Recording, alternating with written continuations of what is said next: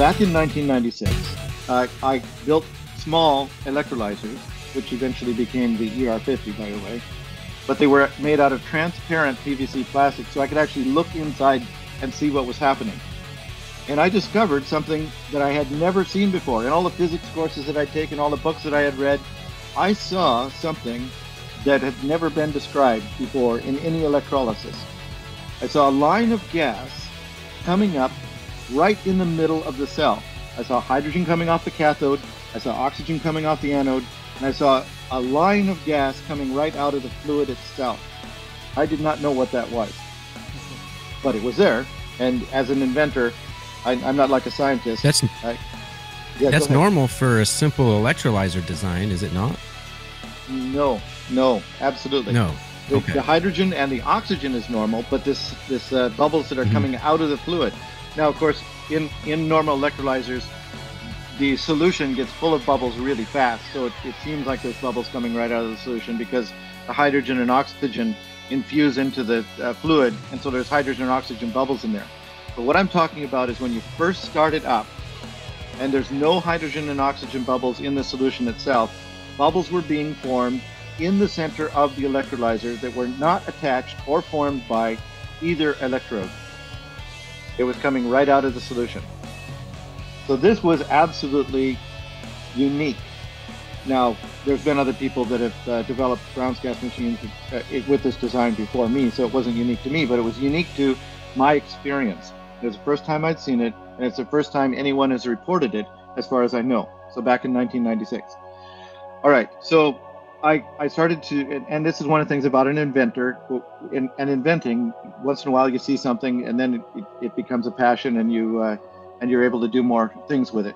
Okay, so it turns out that what this is the most workable theory hypothesis at the moment, and it's been being tested like with the University of Washington and a lot of other places as well, is that this is a plasma form of water. So my electrolyzers, you remember I was saying they were twice as efficient as the Brown's gas ones that you could buy kind of thing? One of the reasons was I had optimized it for making this particular gas, which we call electrically expanded water. So it's a plasma form of electron-rich plasma form of water. So it's negatively charged plasma. It's actually water. See, my electrolyzers were actually making gas 130% efficient, which means there was 30% more gas than theoretically possible by the Faraday equations, which had been, 150 years at that time. Faraday had invented them, and no one had ever had an electrolyzer get over 100% efficient. So there was a gas that was happening in that electrolyzer. It wasn't over 100% efficient, by the way. What was happening is electrically expanded water is another gas that's a side effect of the electrolysis, and that isn't part of the Faraday equations. So it's an additional gas that's not hydrogen or oxygen, and it's contributing to the volume and the pressure. Exactly, you got it. Okay.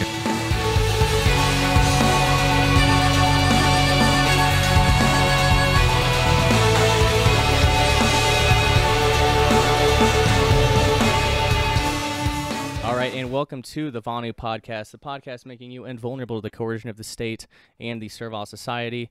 I'm your host, Shane, coming to you from the Free Republic of Pasnia, the self-liberator's paradise. To learn more about the Second Realm Network currently under construction, just visit the website, pasnia.com, P-A-Z-N-I-A.com is the website for all the information there. Today I come to you with what I believe to be one of the most important episodes of this podcast to this point, and probably into the foreseeable future. Reason being, I'm joined by George Wiseman, an inventor, entrepreneur, and now pioneer in the realms of alternative health and breakthrough, free energy. He's the inventor of the incredible, really miraculous AquaCure machine, which just, in a few words, it's a Brown's gas, hydrogen-rich, electrically expanded water generator that also structures the water to, whatever frequency you'd like. I've had a few weeks to use it myself, and, it's still probably too soon to, reverse my so-called type 1 diabetes I've been dealing with for a while. You can definitely feel the healthful and energizing effects from inhaling the Brown's gas and drinking the bubbled water. But I do see from hearing you, I listened to your appearances on, I think it was Approachable 7 Radio, recently, and hearing about the hydrogen cleaving, or I guess the bacteria or the microbiome necessary to cleave off that hydrogen from carbohydrates, I think might actually be pertinent here. So maybe we can get into that a little bit. But beyond being a brilliant inventor, George is also a fellow pioneer with an incredible story. He's a man on a mission to restore health to a chronically poisoned world that so desperately needs it. And on that note, he's been gracious enough to offer nearly $500 off of the AquaCure using coupon code VONU. That's VONU. Again, use coupon code VONU to save $500. The link will be in the show notes. And even better yet, commissions earned from any sales using the VONU coupon code will go directly to the Pasadena Department of Health and Wellness as we continue our mission of accumulating the best tools and resources for liberation in all areas of the human experience. So I should also mention that the head of our Pasadena Department of Energy is here on this call. Bueller, welcome back to the VONU podcast, man. I think the last time you appeared on the podcast was probably the first VONU Fest when we did a live recording from here. So welcome back. I know you've got some questions for George, and that's true. Yeah, excited to have you here. Thanks. It's great to be here. Yeah, the last time we were on screen together was at the signing. So yeah, it's great to be here. I was also at the last VONU Fest as well. We didn't do a podcast, but yeah, it's good to be here to represent the Department of Energy and the Department of Health and Wellness. Awesome. So yeah, I guess without further ado, George, welcome to the VONU podcast, my friend. How are you doing this afternoon? It's an honor to speak with you. I'm doing really well. It's been quite a ride these last few years as I developed the AquaCure, and now it's becoming more and more known out there. And in fact, I've kind of cut back on how many times I speak on platforms like yourself, because every time I do, there's hundreds of sales, and my poor people over there are working as hard feverishly as they can to make machines. But sometimes we get around Christmas, we were 8 weeks behind, even though they were churning out machines, and we've now doubled our production, and we're almost caught up. Yeah, that's incredible, and I know, because I think it was the last time you were on Encroachable 7 was it was a 6-week backlog, and yeah, I just got it, I guess maybe a month ago, but I knew that was coming, and I was happy to wait for it, and yeah, it's definitely an incredible machine, and again, not only in the pursuit of health and kind of this breakthrough energy realm, but just again, paradigm shattering indeed. Hard to, I guess it's hard to wrap the mind around, especially if you've been kind of raised in kind of the mainstream kind of viewpoint of, I guess, chemistry and physics and all that. So anyway, yeah, George, ever since I came across your work, I've been greatly looking forward to the hopeful opportunity to chat with you. So yeah, first off, thanks so much for your time today. It's truly an honor. You've made quite an impact on a few young proteges who are driving forward these areas greatly. I'll mention Sky Huddleston as one of them. I'm not sure if you're familiar with him, but he's working on kind of a modified Bork engine project. That's really, really neat. I interviewed him a number of podcasts back, but I brought you up to him, and you were definitely an important part of his development. So I figured I'd mention that initially. But I guess to start off, do you mind? I know you've told it time and time again, but I know it's one of the it's a really, really impactful story, and seems like some hardships you had to go through as part of whatever the way that I look at it now is kind of like the soul's journey. So you had to go through these hardships to get to where you are today to help people. So I guess could you tell us a little bit about your background and how you got here? I grew up on a cattle ranch, and we were way in the boonies. We didn't have electricity. We were so far out, we didn't even have radio. There was no battery operated radio wouldn't even work. We couldn't catch that. So that's a bit of a change from then till how I live now in this world with internet and everything. So our nearest neighbor was a mile away. My best friend lived 9 miles away. I'd ride a horse to go get him or to see him and things like that. So it was an interesting childhood, and I loved going to school because in school, even in the little country school, it went to grade 9 in a little country school, but it was an hour's bus ride even to get to that school. But when I was in school, I didn't have to work so hard, so I enjoyed going to school, and I excelled at it. I took the most math and physics and chemistry and all those kind of things that I could, as just because I loved learning. And back on the ranch, anything you had to do yourself. I love watching MacGyver, for example, because he just makes do with whatever happens to be around him. And that really is the way I grew up. So all those stories aside, when I left the ranch and I ran into ubiquitous electricity and hot and cold running water and things like that, because back on the ranch there was no plumbing. We used a little wooden shack in the back with a pit underneath it, and we bathed once a week. I know it sounds terrible, but that's just the way things were back then. We didn't have any running water, what have you. So I loved having a shower or a bathtub all to myself. I wouldn't have to share it with anyone else, like not at the same time, but one after another. I was the oldest son of 7, and the youngest would always bathe first, and then using the same water. We warm it up a little, but yeah, it wasn't too nice. But that gives you an idea of where I started from. And then as I went out and I discovered the modern technologies, I decided that I didn't want to be without that ever again. So I decided I'd be an alternative energy researcher. And I've learned quite a lot. Like the 1966 Ford pickup truck that I had, I didn't know how much mileage they were supposed to get. So when I was getting 45 miles to the gallon in a F-150, it turned out to be quite something. In any case, and it generally got now that's going across the prairies at 45 miles an hour with a tailwind. So there was that, but generally it got around 32 miles to the gallon. And even when I was doing 70 to 80 miles an hour in that truck, because I was a teenager and I was stupid, I was getting like 24 to 27 miles to the gallon. So it was pretty incredible how I built it up, just because I figured out how to do things essentially, and that was back in the 70s. So and as I became doing additional studies, I went back to college for automotive mechanics, became an automotive technician, certified automotive technician, and I went to college for farm management and a few other things. So I just learned and accumulated knowledge as best I could.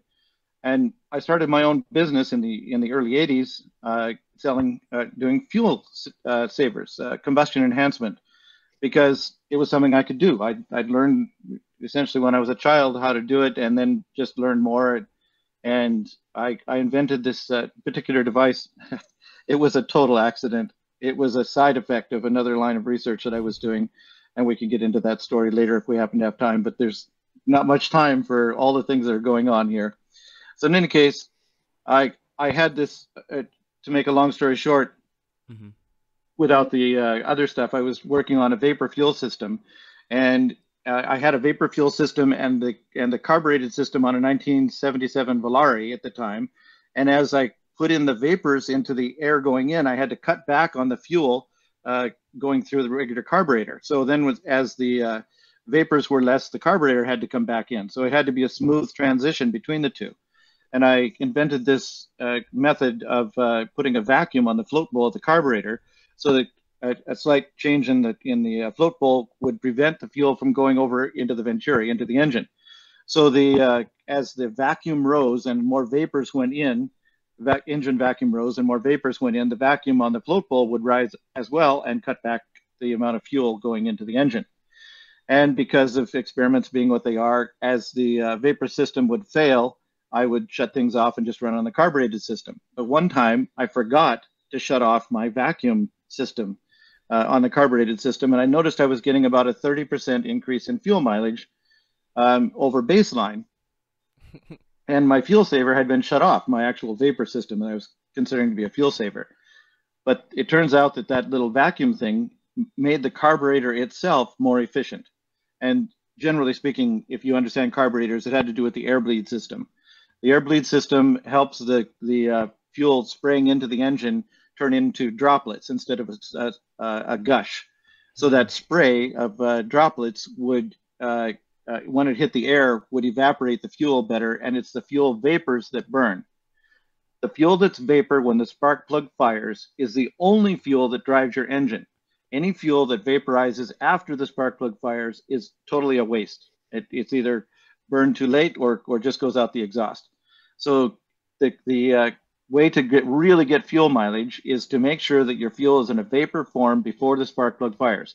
Or in the case of a diesel engine, try to get as much vapor before you get that compression part of the stroke that ignites the fuel. So in any case, what happened with what I then ended up calling the carburetor enhancer was with that little bit of vacuum caused the air bleed system to work more efficiently, and it would go out more as a mist than a spray. So the fuel droplets were very much smaller. So I didn't need as much fuel to get the same amount of vapor, and the engine ran just the same, just as powerful, or even more powerfully. I could gain 2 seconds on a 0 to 60 speed test on virtually all the vehicles I did this on. So I had more horsepower. I was using less fuel. The engine ran cooler. And the beauty of it was $15 worth of parts in a hardware store, an hour hood up to hood down. You had this on most vehicles getting a 25% increase in fuel mileage. So that was pretty good. And that's what I started my business on. So as I continued into the 80s, I was researching other sorts of fuel-saving devices. And one of the things out there I researched was an onboard electrolyzer. So you could just split water into hydrogen and oxygen and have the hydrogen going into this mixture going into the engine to enhance the combustion of the fossil fuels.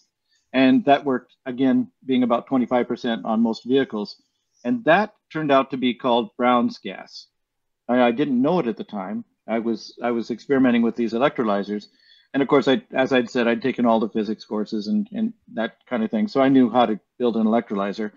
But I heard about this thing called Brown's gas, which I'd already been experimenting with fuel savings on the car, on the vehicles. But I heard about Brown's gas being able to, when it was used in a torch, to like oxyacetylene torch to replace the acetylene, I learned that it supposedly could weld tungsten to plastic or plastic to tungsten. And that turns out to be a myth, by the way. But I wanted this in my own shop because as an inventor, I was experimenting with all different kinds of welding techniques because I build things that aren't on the shelf. So I wanted the Brown's gas machine. Turns out they quoted me $300,000 to build a machine for me. I don't know if they saw me coming or what. I just like, but that was way over my budget, like way over my budget. If I told you how much, you wouldn't believe me anyway. But so because I'm essentially at that time doing most of my experiments, and I like doing them this way, tabletop design. You make your mistakes small when you're experimenting because 99% of the time you're wrong. You have to really get good with being wrong if you're an inventor. Most things fail. But that 1%, if you can find out one thing, then you can now do something that other people can't do. And that's pretty exciting. And that's what you build on. So in any case, I already knew enough about electrolysis that I went out and studied everything I could, got all the information I could on Brown's gas. I wrote Brown's gas book 1 with my theories and initial experiments. And man, did I learn a lot. And then I designed the electrolyzers that ended up being in Brown's gas book 2, where people could buy it and build their own electrolyzers that could do all the things I'm going to be talking about today, which, by the way, you have a technology here that can increase the efficiency of combustion. You can use it as its own flame. You can use it to enhance crops, like crops in the dirt generally grow about 3 times faster. Hydroponic crops can grow 10 times faster. They don't grow any bigger, they just grow faster. So you can get more crops in the same amount of time, more production. And then, of course, we learned about Brown's gas for health, which we'll get into a little bit more. So in any case, I designed and built this electrolyzer for my own self. And I had an angel investor at that particular point working in a mine site because turns out Brown's gas can also, when you treat ore with it, you can get more metal from the ore than you could before when you're just doing a normal processing of the ore. And this one particular copper ore, they got 3 times more copper from the same volume of ore than they could with the regular processing techniques.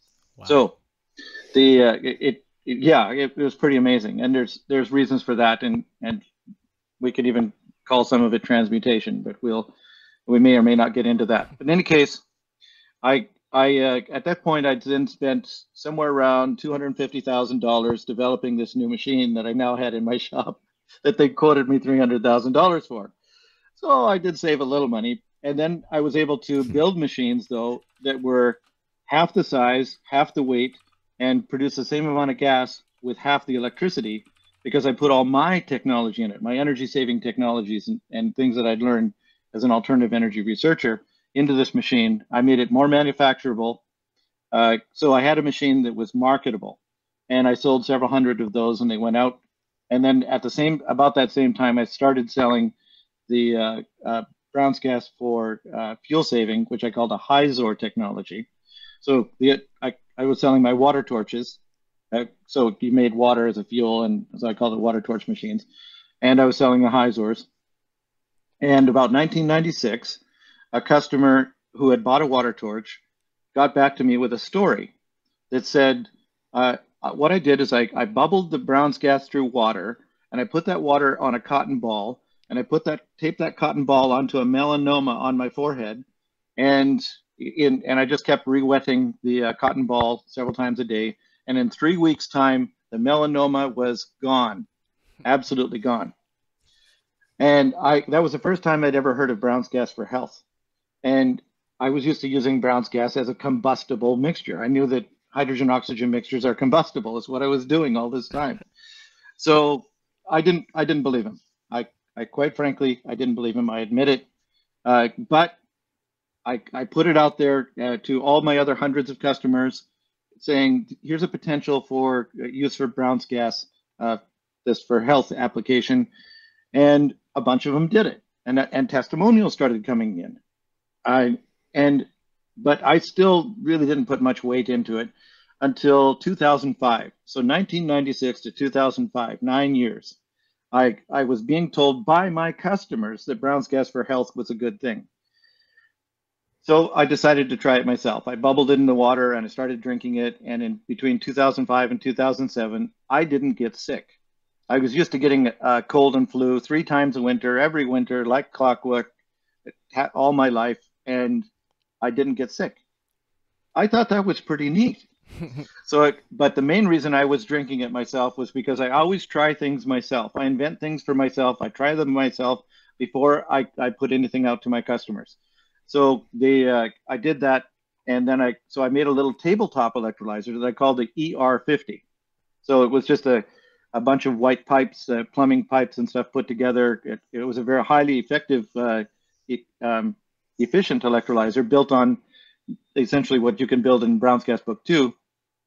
And I put it out there so that people wouldn't have to buy a machine costing several $1,000s just to have the Brown's gas bubbled water. So between 2007 and December of 2015, people were just bubbling in the water, and I got, again, a lot of testimonials in that were telling about the Brown's gas bubbled water and how well it was doing for them. And people started asking, can we inhale the gas? And I said, I don't think it's a good idea. This is an explosive gas. It's the most explosive gas on the planet. They use it. If you watched Outbreak with Dustin Hoffman, you'll see the use of a bomb the military made with the with the hydrogen oxygen air fuel bomb, and it's the most powerful bomb short of nuclear. So I'm thinking inhaling this gas is not a good idea, particularly since it can be exploded with just a static electrical spark, because it ignites really easily.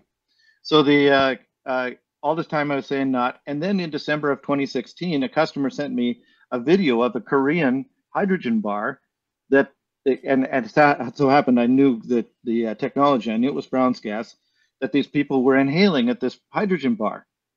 And then I realized that was wrong again, because hydrogen diffuses in air the fastest of any gas anywhere. And so at a little teeny distance, less than a quarter of an inch from where the gas comes out the hose, it's no longer explosive.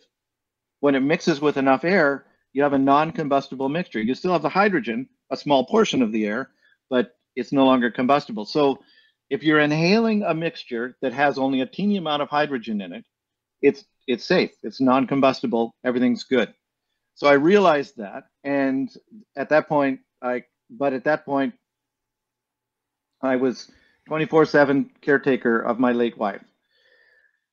She had, it turns out, a severe form of lupus. And back in the early 2000s, it started to manifest to the point where some of her organs were starting to fail. For example, her pancreas, so that she had type 2 diabetes. And as things went on, it got worse and worse until by December of 2015, I was her 24/7 caretaker. I couldn't be away from her more than 30 minutes at a time. I had to carry her to the bathroom. I did all the things that she needed, the bathing and wiping and such. And I did all the cooking, went and got all the food that was necessary, cleaning the house, taking care of our 5 cats. She couldn't even roll over in bed without assistance. And by this time, she was legally blind, had lost most of her beautiful hair. It was actually good that she was blind because she loved her hair, and it was one of the things that she suffered on the most, believe it or not. She was a multimedia artist, incredible woman, a Montessori school teacher, just amazing. I have no idea why she chose me as a partner, but I certainly enjoyed that she had. In any case, in March of 2016, she died. So at that point, I didn't really, I lost interest in living, quite frankly. The grief was so intense. So I can understand. I appreciate that. I can understand why spouses follow each other, because there were times my chest was hurting so much, I realized I hadn't even taken a breath. My body was forgetting to even inhale. It was like that much of a feeling. I grew up on a cattle ranch. I'd had broken bones and I had my thumb torn off. I had things like that. And by the way, I just put it back on myself, and you can see it still works. But in any case, all the pain I'd ever had in the world was not. I couldn't even describe this grief. So in any case, I decided at that point that after sitting for a couple of weeks on the couch and just kind of staring out at nothing until the cats would come and tell me they needed food or something, I decided I'd try to get back into my business, which at that point had been mostly failing because for several years I couldn't really work. So with people that know me, I just kind of disappeared off the map because I was taking care of my late wife.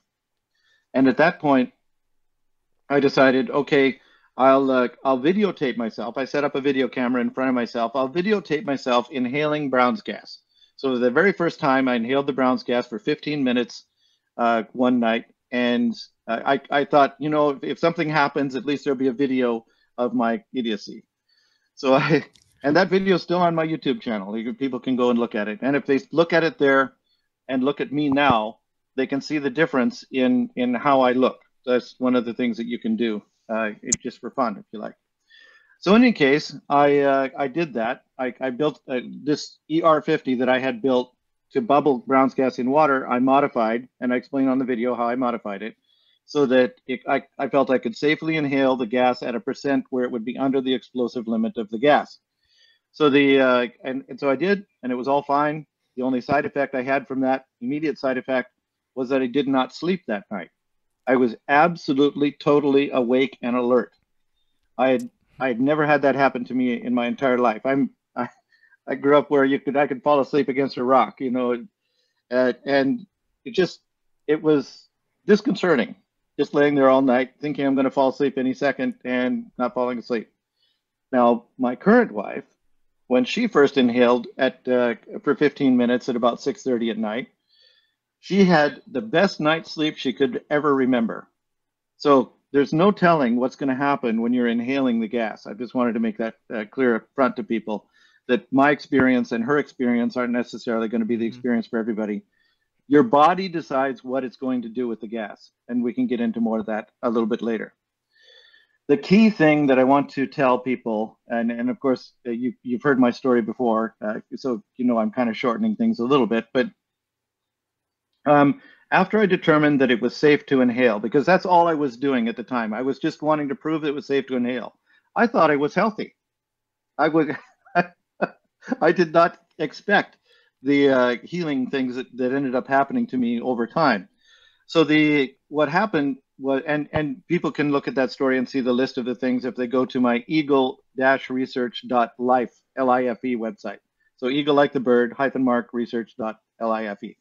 So in any case, and read about me, and you can see the list of things that has happened, and see pictures of the outhouse and the cattle ranch stuff. It's all there. So in any case, yeah, it's for fun. But in any case, I decided, okay, I will modify the ER50. Tell the people, there have been thousands of people by this time had bought the ER50s, and they were bubbling it for drinking. So I told the people that they could inhale if they made these modifications. They did, and more testimonials started coming in. And based on my own experience and these testimonials, 10 times better. It's 10 times better, more efficacious, more therapeutic to inhale the gas than it is to drink the bubbled water. The bubbled water is good, no question. But the inhalation, if you inhale for 12 seconds with this machine, you get as much hydrogen in your blood as drinking a liter of hydrogen-rich water. Jeez. So in just a few seconds, you're getting a lot more hydrogen in your blood. And in 10 or 15 minutes, based on the experiments that we've done, your blood becomes saturated with the hydrogen.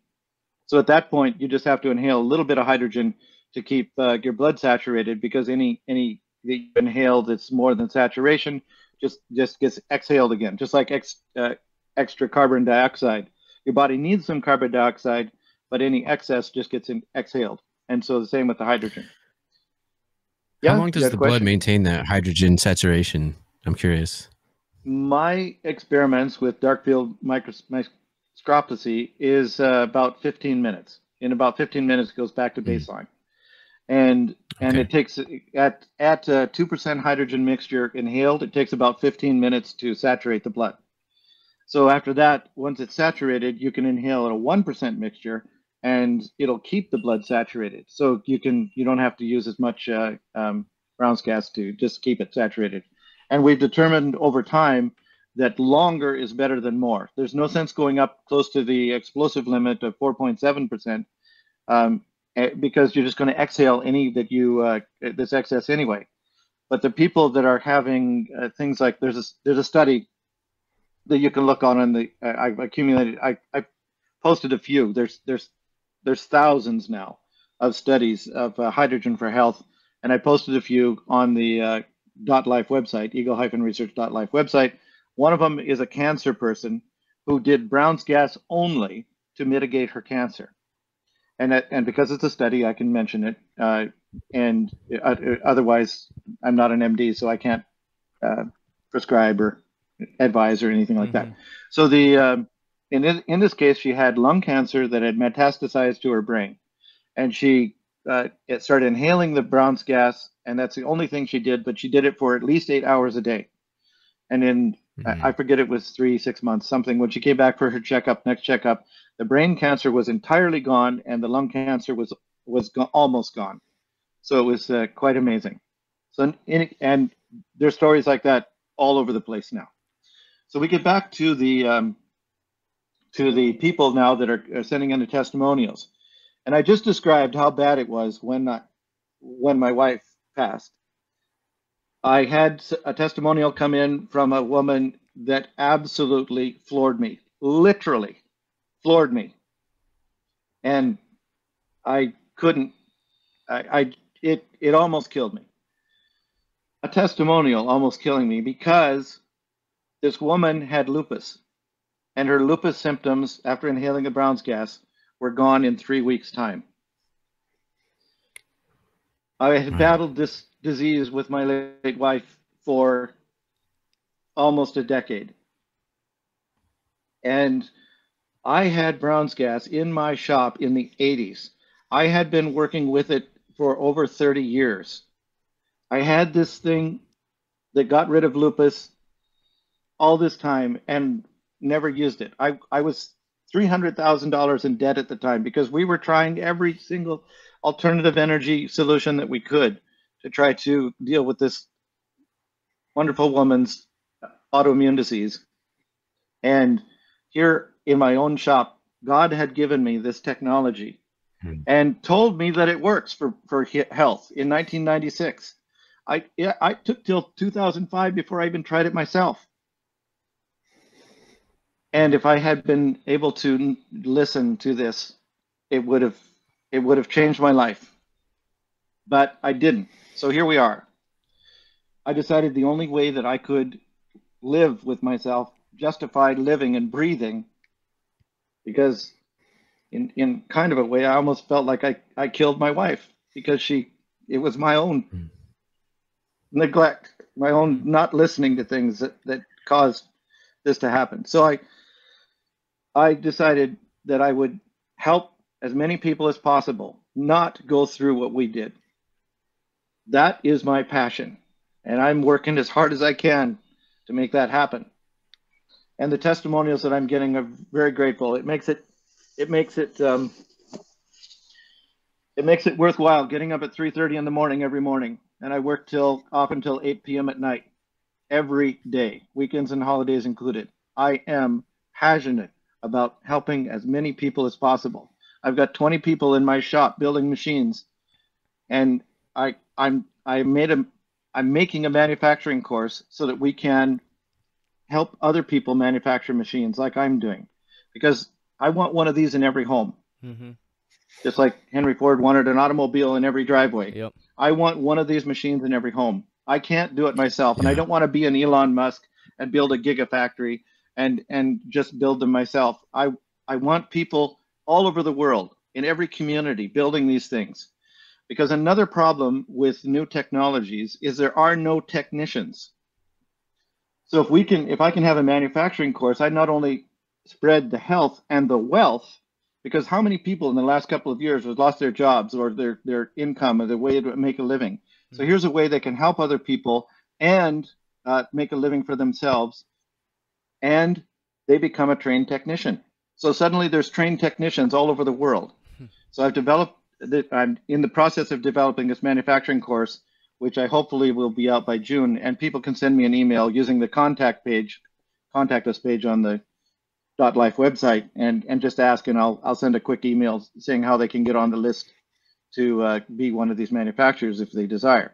Now it will cost $10,000 for the course so I'll just say that up front to get this training. But once you're trained, you can build the AquaCure just exactly the same as I do, and you'll also be invited, your choice, to join this consortium of people who are working together, so we all help each other. If somebody has a good idea, we spread it around, that sort of thing. So we all help each other around the world. We make these machines to have one in every home. So that pretty much brings us up to date.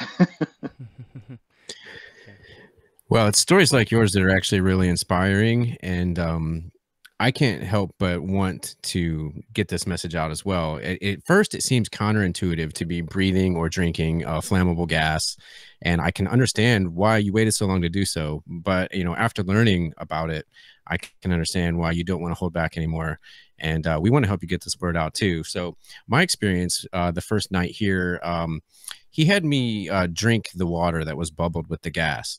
And I had heartburn and indigestion going back at least a few months, dealing with, daily life stressors and things like that.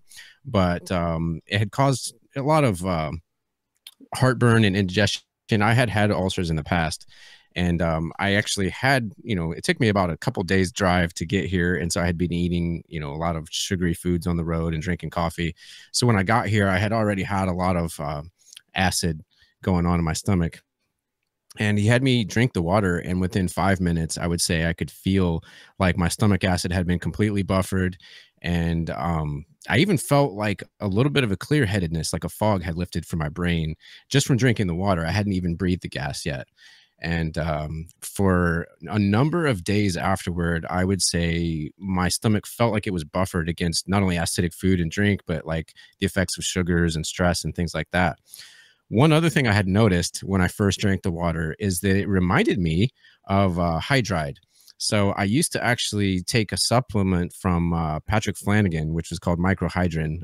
It's a silica hydride supplement. And I know you're familiar with Patrick Flanagan. And when I first heard about Brown's gas and some of the effects, I wasn't sure whether it was just molecular hydrogen or if there was some hydride ions, or like you've discovered, there's an entirely new gas altogether.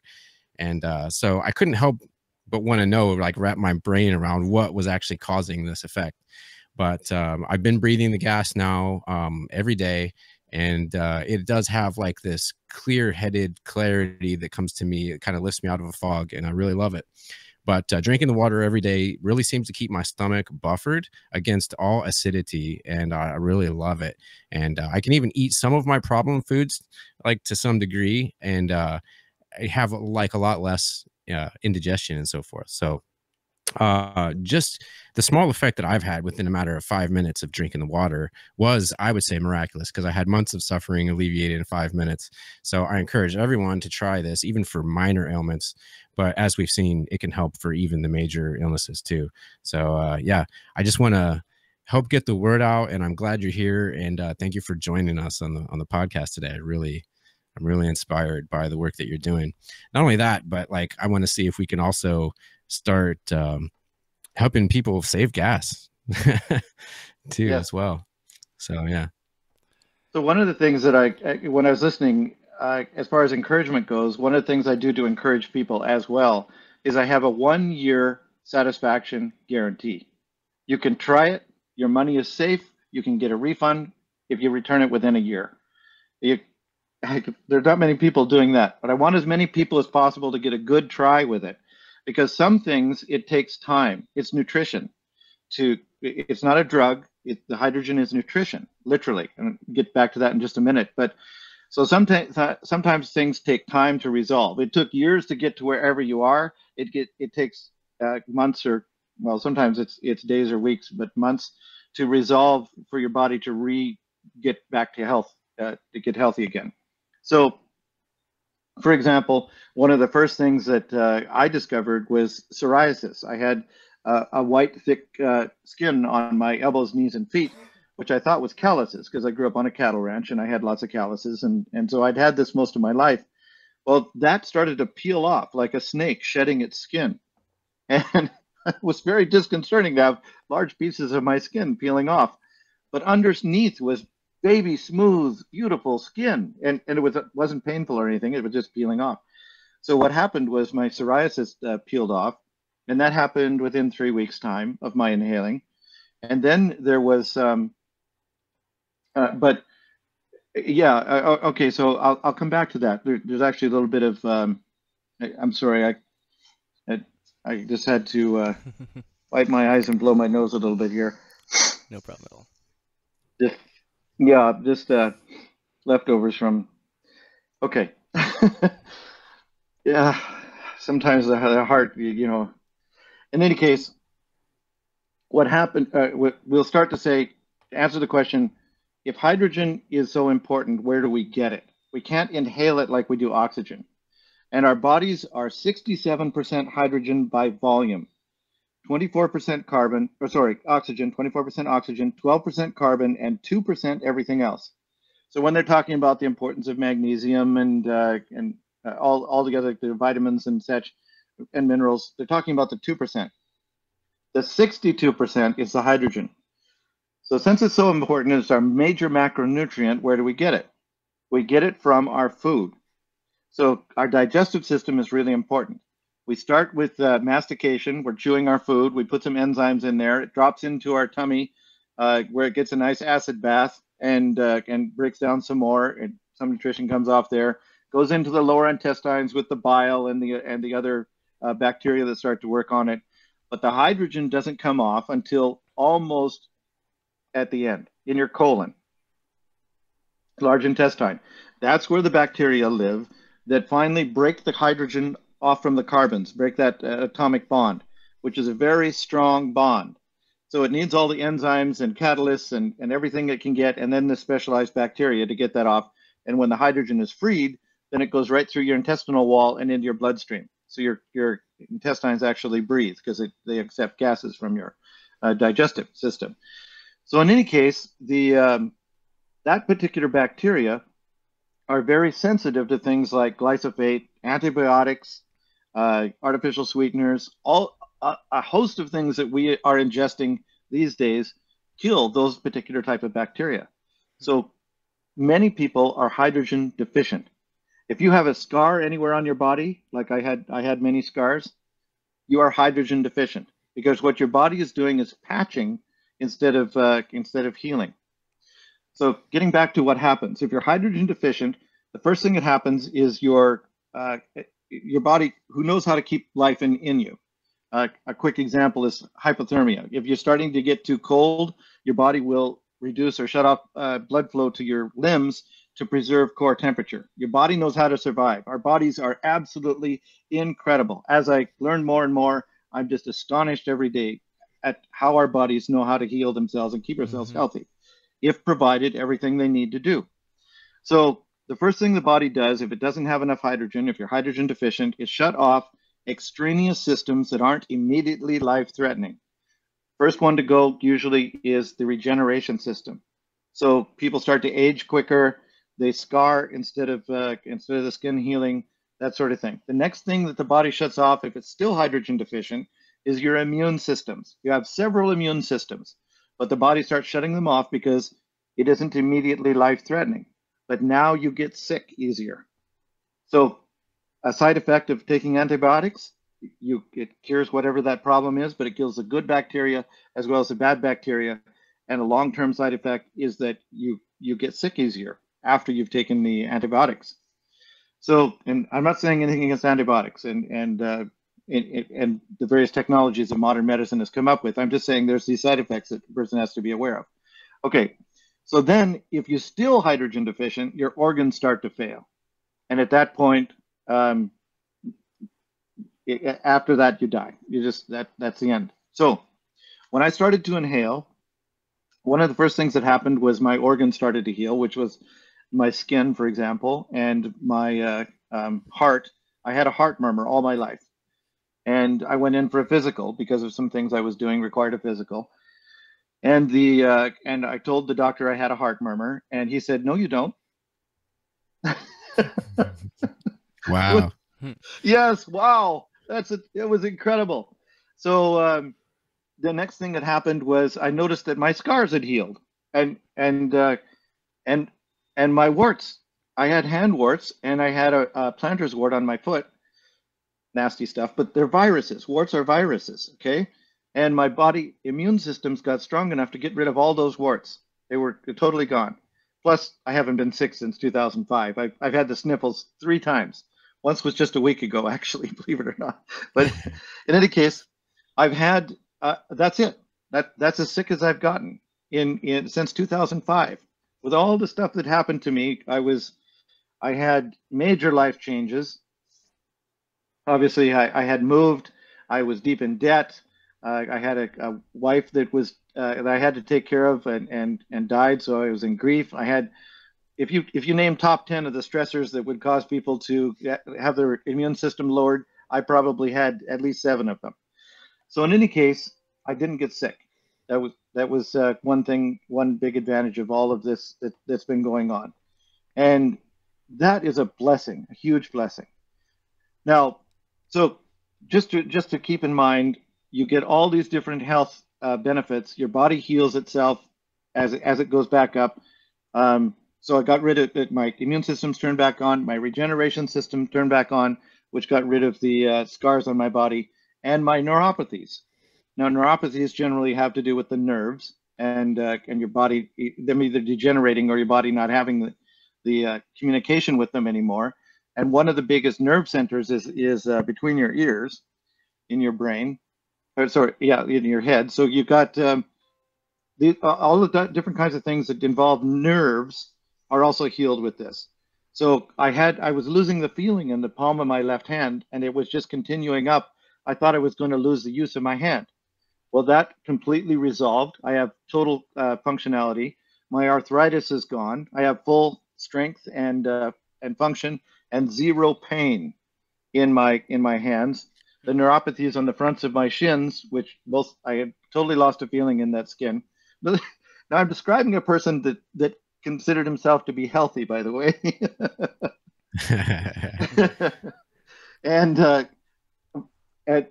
my back hurt. There was a lot of pains and stuff. So I'm pain-free these days, and I am seriously grateful. Young people have no idea what it is to be old and have pain, chronic pain, all the time.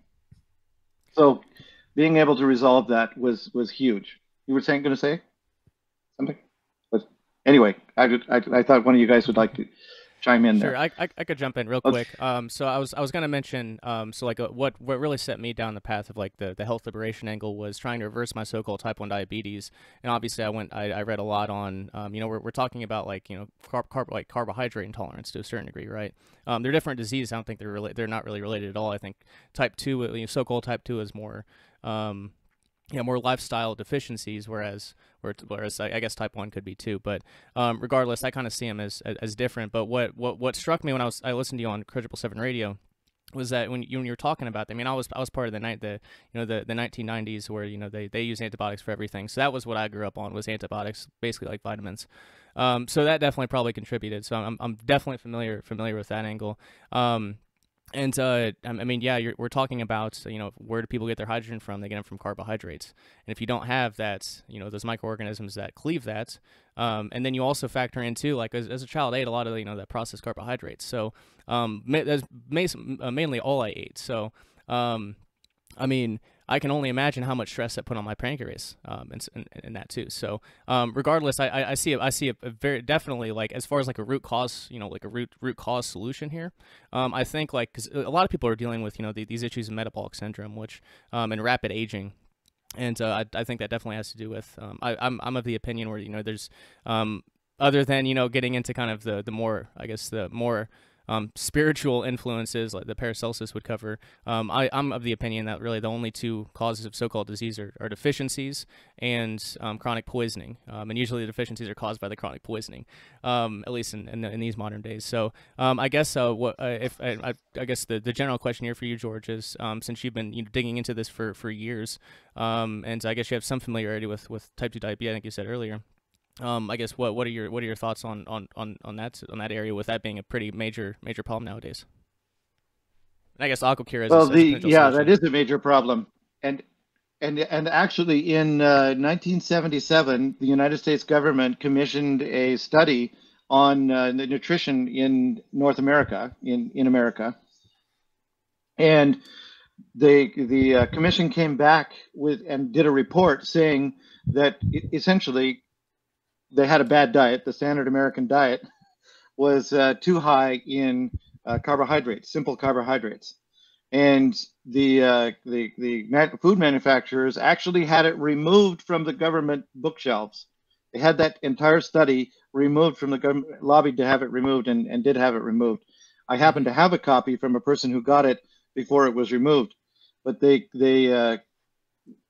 so this has been known for a long time, and we've been it's been deliberately done to us because people are not aware that there are no essential carbohydrates. Like you have essential nutrients of one kind or another, there are no essential carbohydrates. So what you need to do is get the carbohydrates from food that is actually nutritious. And when you're saying about type 1 and type 2, the big difference that I understand about type 1 and type 2 is type 1 diabetes, your pancreas is not making enough insulin. You actually have to supplement with insulin or you will die. Oh, right. And and type 2 is just the opposite. Type 2, your pancreas is making more insulin than it's actually type 2 is what, as a goat farmer, there's a term we call overeating disease. Won't go into that. But what's happening is people are eating too much simple carbohydrates. The blood sugar rises, the pancreas tries to get, they call it insulin resistance. Type 2 diabetes is actually better named insulin resistance. So it's a downward spiral in that as you eat too much simple carbohydrates, your pancreas makes the insulin that pushes that glucose, because the carbohydrates turn into glucose in the blood, and it pushes the glucose into the cells. But when the cells get full, they don't want any more. So the pancreas has to actually make more insulin to keep forcing this food into the cells that don't want anymore. So the cells start shutting their mouth and saying, no, I don't want it.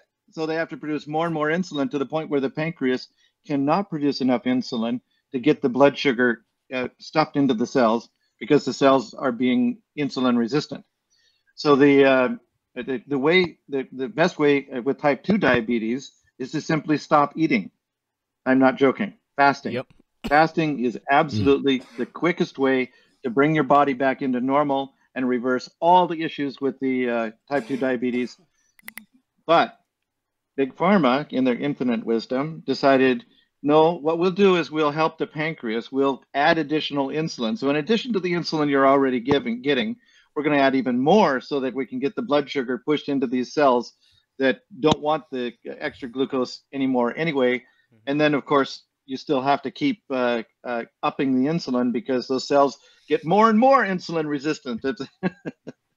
So people who are type 2 diabetes can often turn into type 1 diabetes as the pancreas gets overworked to the point where the beta cells, they just quit. They just can't make any more. They're overworked.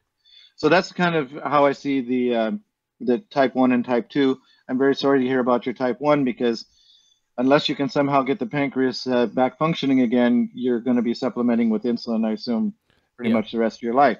And you're not the only one. So there's a long story of how I discovered all of this with our cats. Actually, first, it turns out that 20% of house cats are diabetic because they give the cats carbohydrates. And people think they're like a dog is an omnivore, so it can take carbohydrates, but cats are obligate carnivores, so they must have protein only. If you give them things like rice and potatoes and peas and carrots, which they often mix into the cat food, they call it the garden variety, garden mixture or whatever. The cats love it. Oh, I had this one cat that loved peas and corn. He'd just eat them up, but it's like candy to them, this simple carbohydrates.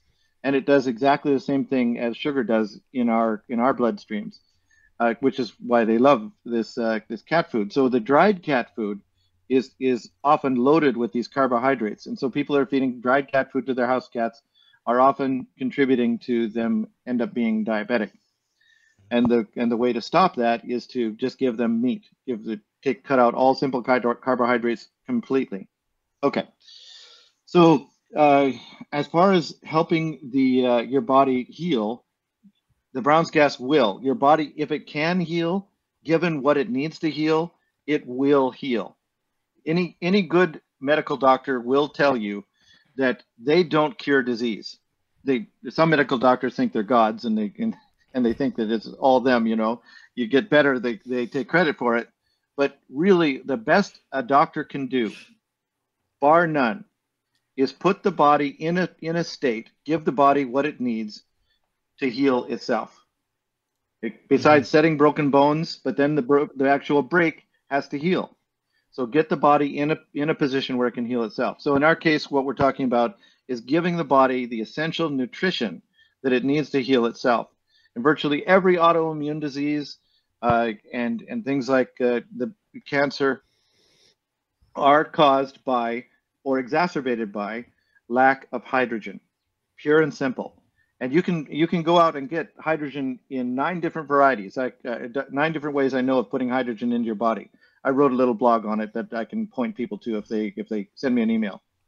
And so you can look at all these modalities and get hydrogen into your body. Any way that you can get hydrogen into your body is going to help you.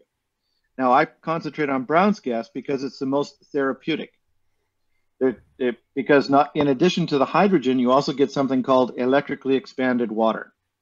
Now, back in 1996, I built small electrolyzers, which eventually became the ER50, by the way. But they were made out of transparent PVC plastic, so I could actually look inside and see what was happening. And I discovered something that I had never seen before. In all the physics courses that I'd taken, all the books that I had read, I saw something that had never been described before in any electrolysis. I saw a line of gas coming up right in the middle of the cell. I saw hydrogen coming off the cathode, I saw oxygen coming off the anode, and I saw a line of gas coming right out of the fluid itself. I did not know what that was, but it was there. And as an inventor, I'm not like a scientist. That's normal for a simple electrolyzer design, is it not? No, absolutely. No. Okay. The hydrogen and the oxygen is normal, but this bubbles that are coming out of the fluid. Now, of course, in normal electrolyzers, the solution gets full of bubbles really fast. So it seems like there's bubbles coming right out of the solution because the hydrogen and oxygen infuse into the fluid. And so there's hydrogen and oxygen bubbles in there. But what I'm talking about is when you first start it up and there's no hydrogen and oxygen bubbles in the solution itself, bubbles were being formed in the center of the electrolyzer that were not attached or formed by either electrode. It was coming right out of the solution. So this was absolutely unique. Now, there's been other people that have developed Brown's gas machines with this design before me, so it wasn't unique to me, but it was unique to my experience. It was the first time I'd seen it, and it's the first time anyone has reported it, as far as I know. So back in 1996. All right, so I started to, and this is one of the things about an inventor, and inventing, once in a while you see something, and then it becomes a passion, and you're able to do more things with it. Okay, so it turns out that what this is, it's the most workable theory hypothesis at the moment, and it's been being tested like with the University of Washington and a lot of other places as well, is that this is a plasma form of water. So my electrolyzers, you remember I was saying they were twice as efficient as the Brown's gas ones that you could buy kind of thing? One of the reasons was I had optimized it for making this particular gas, which we call electrically expanded water. So it's a plasma form, electron-rich plasma form of water. So it's negatively charged plasma. It's actually water. See, my electrolyzers were actually making gas 130% efficient, which means there was 30% more gas than theoretically possible by the Faraday equations, which had been, I don't know, 150 years at that time. Faraday had invented them, and no one had ever had an electrolyzer get over 100% efficient. So there was a gas that was happening in that electrolyzer. It wasn't over 100% efficient, by the way. What was happening is electrically expanded water is another gas that's a side effect of the electrolysis and isn't part of the Faraday equations. So it's an additional gas that's not hydrogen or oxygen, and it's contributing to the volume and the pressure. Exactly, you got it. Okay. So it turns out that this gas is therapeutically active as well. When you're inhaling or bubbling it in the water, you're putting electrons in the water, you're putting this energy and frequencies and stuff into the water that the water wouldn't have had if you just had hydrogen. So the hydrogen technologies are good, and there's thousands of studies out there proving they're good. Not only are they good, but they have virtually zero negative side effects. So it doesn't hurt anything. Hydrogen kills nothing. You can't use it like an antibiotic or anything because it doesn't kill anything. Right. All it does is I have had health. some experience using hydride and hydrogen, molecular hydrogen in the past, but also hydride ions as well. And it almost seems like this functions in a very similar way as like an electron donor. Am I right there somehow? That's exactly right. Which is one of the reasons that it helps dyspnea and lung inflammation that's happening with this local or this more recent pandemic kind of thing that's going on. Because when you're inhaling the gas, it gives the body the electrons it needs to stop the oxidative cascade. So oxidation in a person's body is mitigated with hydrogen, but the oxidation is mitigated by these extra electrons that you're getting. So a cascade is essentially you have some sort of a molecule that is electron deficient, so it will grab an electron from something else that becomes oxidized, becomes electron deficient. So that thing goes and grabs an electron from something else. And so you get this cascade happening. So if you can put those electrons in, then it stops the cascade. Now, it turns out that when people are ill, there's two things that are usually happening. First of all, their energy generation systems, the mitochondria in the cell and what have you, have been compromised. They're depleted. They aren't working functional as well as they should, and their energy reserves have been depleted. So they don't have the energy necessary to heal themselves. Hydrogen itself is like a building block of life. It's like a brick, and it doesn't do anything by itself. It's essential, but it doesn't do anything unless energy comes along, intelligent energy. It's like if you have a pile of bricks. You can't just assume that pile of bricks is ever going to turn into a brick house. You have to have somebody come along, take the energy to put it in a form that ends up being a brick house. Our bodies are like that. The hydrogen is like the bricks. You need the energy to heal.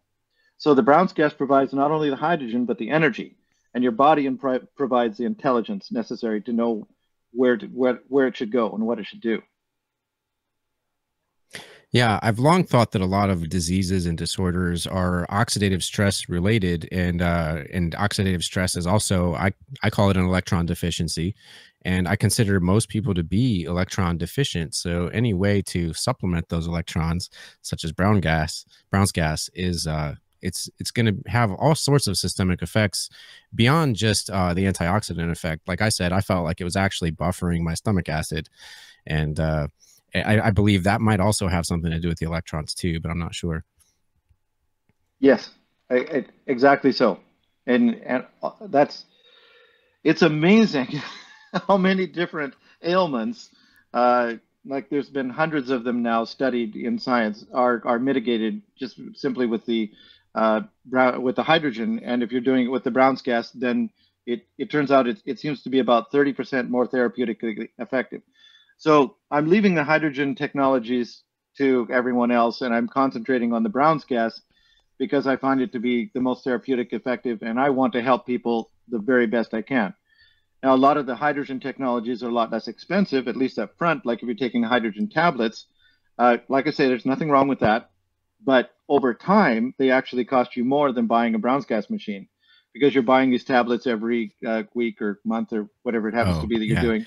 Patrick Flanagan's process is patented and proprietary, so I'm sure it's going to cost more. Yes. So and when you have a machine, you can make as much as you want, and I have them. I'm specifically going for the home use. Now there are people out there that are going for hospital grade machines that are intended for hospitals, but really, this is something, it's like food, it's nutrition. People should be doing it every day and even multiple times a day, just like you eat. And incidentally, I only eat once a day, somewhere between 10 and 2 in the afternoon. And one meal a day is sufficient now that I'm inhaling the Brown's gas, because I'm getting most of my essential nutrition with that hydrogen without any calories. So this is really important when it comes back for the diabetes, for example. You don't need to eat as much food, so therefore you won't need as much insulin. Therefore, if your pancreas is able to do any insulin, you're probably going to help it start to heal. And so I'm thinking that that's a good thing. And over time, again, it took years to get to where you are. It'll take years to heal if your body can. Yep, exactly. And like I said a little bit ago, yeah, it was like I made a lifestyle change, a dietary lifestyle change, and started eating more kind of like nose-to-tail carnivore, and then went really radical with it and really high-quality animal products and organs and such. And obviously, yeah, the reduction of carbohydrates was obviously a major thing, and then fixing some of those micronutrient deficiencies, like eating the beef liver, I think was very, very good for that. So like even just fixing those, like it's night and day compared to how I felt before. I'm not there yet. Like I am still insulin dependent, but I'm same opinion that you are. I guess my viewpoint is that if there's blood running to the organ, there's always hope. So and it's not rotting inside, it's not rotting out of me, right? So basically, yeah, it took 20 plus years of the Babylon pharmaceuticals, as I call it, and the terrible lifestyle and all that stuff too. So it's not going to magically be reversed within just a few years. So yeah, even if it takes a little while, I'm still optimistic about it. And I think AquaCure is definitely a really, really, really positive, really good for a lot of things, even beyond that.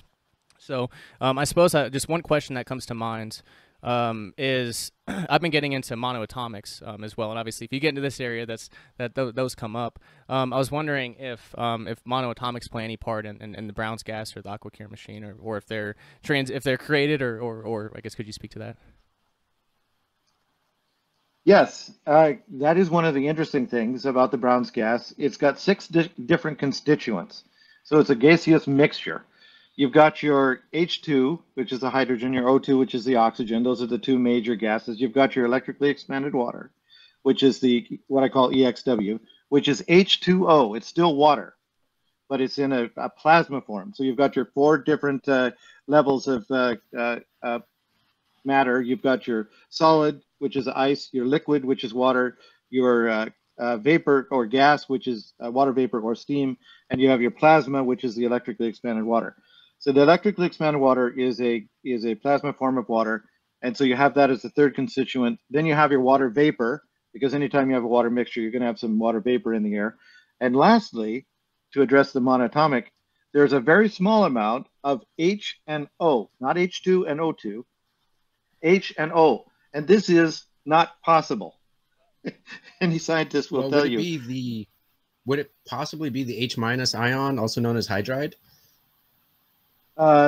Possibly, yes. Okay. I haven't been able to discover or isolate exactly what's going on, but when you do a spectrographic analysis, you will see the bump at H and the bump at O. That would be 1 and 8, if I remember correctly. Okay. So yeah. In any case, you will see that it's there. It's manifestly there. So, but it's supposed to be not possible. The O's should be finding an O2 or something else to attach to. Same with the H's. It should go to an H2, but for some reason it doesn't. Unless it's captured an extra electron.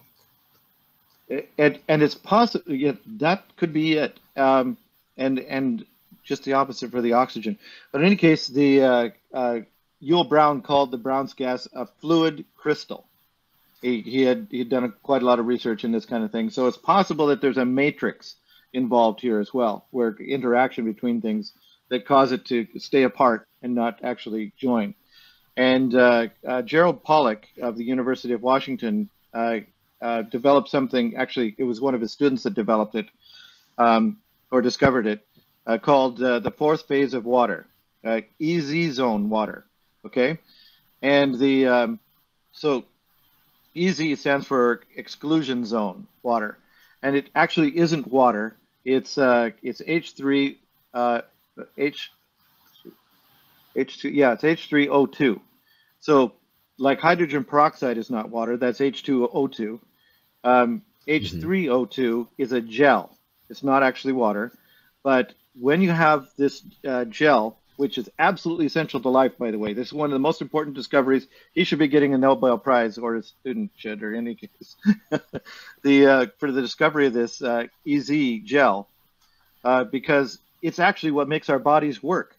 If it wasn't for that gel coating every single red blood cell and on the inside of every one of our veins, arteries, and capillaries, the red blood cells could not flow through our circulatory system, for example. And it's the gel that plumps up every cell in our body, this exclusion zone gel. So it's very, very slippery is essentially what I'm saying. And for some, it actually looks like it may be as important as the heart is for the circulatory system, because the way the electrons are and stuff, it actually starts to flow in the capillaries without even the heart pumping. They've made artificial capillaries, and the electron zone actually makes flow without even a heart without a pump at all, no pump. So but the capillaries are so small that they're only about the red blood cells 3 times larger than a capillary. So the red blood cells have to actually squeeze through, squeeze into like a hot dog shape and actually squeeze through. And there's no possible way it could do it if it wasn't this slipperiness on the red blood cells and the capillaries, for example. So in any case, when electrically expanded water is put into bubbled into water, like the Brown's gas is bubbled into water that has the exclusion zone, the exclusion zones grow dramatically. So that's happening in our bodies as well. In addition to providing the hydrogen and the energy, we're enhancing this exclusion zone aspect of our life. Yes. Amazing. Wow, very good. So we've been going for we could go a lot further on the health stuff, and I guess I'll turn it over to Bueller. I wanted to get some of the van nomad free energy applications here, but obviously this is super important, so I want to make sure we close this out sufficiently. Bueller, did you have anything else you wanted to get in on this regard? Well, I guess I have a couple questions and a comment. I guess the one comment would be, that perhaps in the electron-rich environments, you are able to have the existence of stable hydride, at least temporarily, until it donates that electron. And so I noticed that when I first drank the water, the smell and the taste and even the feel kind of reminded me of hydride. And I felt like either it contained hydride or it was donating electrons in the same manner. So that's definitely something interesting to look into. And my other question, I guess, is about the electrically expanded water. So it's actually captured extra electrons. Do you know, like, if it has like a charge of, like, say, -2, or how many extra electrons does each molecule capture and hold? We are still trying to discover that. We can find, we've done experiments, for example, people can do where you take regular hydrogen and you bubble it in water, and look at something called the ORP, oxygen reduction potential, and it's measured in millivolts. And the millivolts are essentially made by electrons. So that the more electrons there are, the more negative charge the water will acquire. So when you are just bubbling hydrogen through the water, the negative charge is slow to develop and doesn't develop very much. When you bubble the Brown's gas in the water, and the only difference between the Brown's gas and the hydrogen, oxyhydrogen mixture we were using, is the electrically expanded water. The negativity of the water drops dramatically, very fast and very low. So you're looking at a negative ORP of -300 or something like that. Just so people are aware, tap water, my tap water, the city tap water here, is +400, which means when I drink that tap water, which I don't, by the way, but if I did drink that tap water, which most people do, it actually takes electrons from your body and puts them into the water to neutralize it. Your body actually soaks energy from your body to neutralize the water. So you want to drink water which has a negative ORP, so that the water can give you not only hydration, but give that energy into your body, be electron rich. Yeah, it seems like perhaps the expanded water might actually have a higher capacity to hold electrons than hydrogen, because perhaps the valence shell of hydrogen is full at 2 electrons, whereas, say, the valence shells of the water molecule, I have no idea. So, and I heard a podcast where you had spoken recently. Are the electrons actually in, like, excited or extra valence shell states, or is it because of the extra electrons they fill up the next shell? That's a really good question that I don't know the answer to. I won't pretend to. All I know is that there are extra electrons. I don't know how they're configured onto the molecules. Okay. But it does seem like perhaps the expanded water does have the capacity to carry more electrons than just hydrogen alone. And it might be because of that, but there's got to be more research to do. That's actually, either of those ways is possible. And we are, like I said, with the University of Washington, Joe Pollock, he and I are working together with his students to do various experiments. And we have discovered that Brown's gas is significantly different, has different characteristics than what I call oxyhydrogen. So there's machines out there with the old style Faraday electrolysis, which have a membrane between the cathode and anode, so that you can separate the gases. Hydrogen comes out one hose, oxygen comes out the other. So in but that will also prevent the formation of expanded water, correct? That is correct. It turns out there was a Chinese inventor that discovered something called an electron bridge that forms between the anode and cathode in an electrolyzer that does not have a membrane. And this electron bridge is how the electricity is being stuffed into the water. So the water is soaking up electricity, these electrons, like a sponge soaks up water until it just comes so full that it becomes a gaseous form of water, which is this plasma, which is not water vapor or steam. If you cool the gaseous mixture, it does not condense like into condensation like water vapor or steam. Yeah, it's not vapor. Yeah, that's correct. It's plasma. Interesting. And it's totally healthy. I know. I'm living proof. Yes. And so am I. The kind of things that have happened to me, literally, I tell you true, if I lost everything, and I'm doing pretty good these days, I paid off all my debts. I have some money in the bank. I own my vehicles and home free and clear, that sort of thing. If I lost everything, the first thing I would be trying to do is get back a Brown's gas machine, because my health is worth more than anything else. With my health, I can do pretty much anything, but without the health, I've got nothing. Mm-hmm. Yep, exactly. So I guess the one other component, and you kind of, I guess we kind of talked a little bit about it with some of these other machines that may, do some hydrogen-rich water, but they don't do all that the AquaCure does. And one thing that we've got that is incoming after it gets repaired is a Rife machine. So Rife frequencies. This has there's a setting on there for hertz, and you can choose the setting. And obviously, in preparation for the Rife machine, I printed out like a 30-something page list of frequencies for various so-called diseases. Could you speak to the frequency part of the AquaCure and what what that does, how it works, etc.? I'll start by saying I'm not a frequency for health expert, but there are a lot of people who are, and I get advice from them. And a lot of people have been experimenting with the frequencies. In fact, if you watch my presentation at Gerald Pollack's water conference in Germany in 2019, October of 2019, you will see a guy stand up in the audience who had been working with the Brown's gas, my AquaCure, and he said the frequency that I normally set it at, which is 432, which is a general health frequency, and he said it didn't really do it for him, but he set it to 528, which really worked for him. He noticed an immediate difference in his feeling about how the gas was working with him. So just like everything else, every body is different, and so being able to optimize the frequencies that are in the gas that's coming out, in the water that's in the gas that's coming out, the body can read those frequencies. I actually have read a lot of books on this particular subject, and uses those frequencies to for health.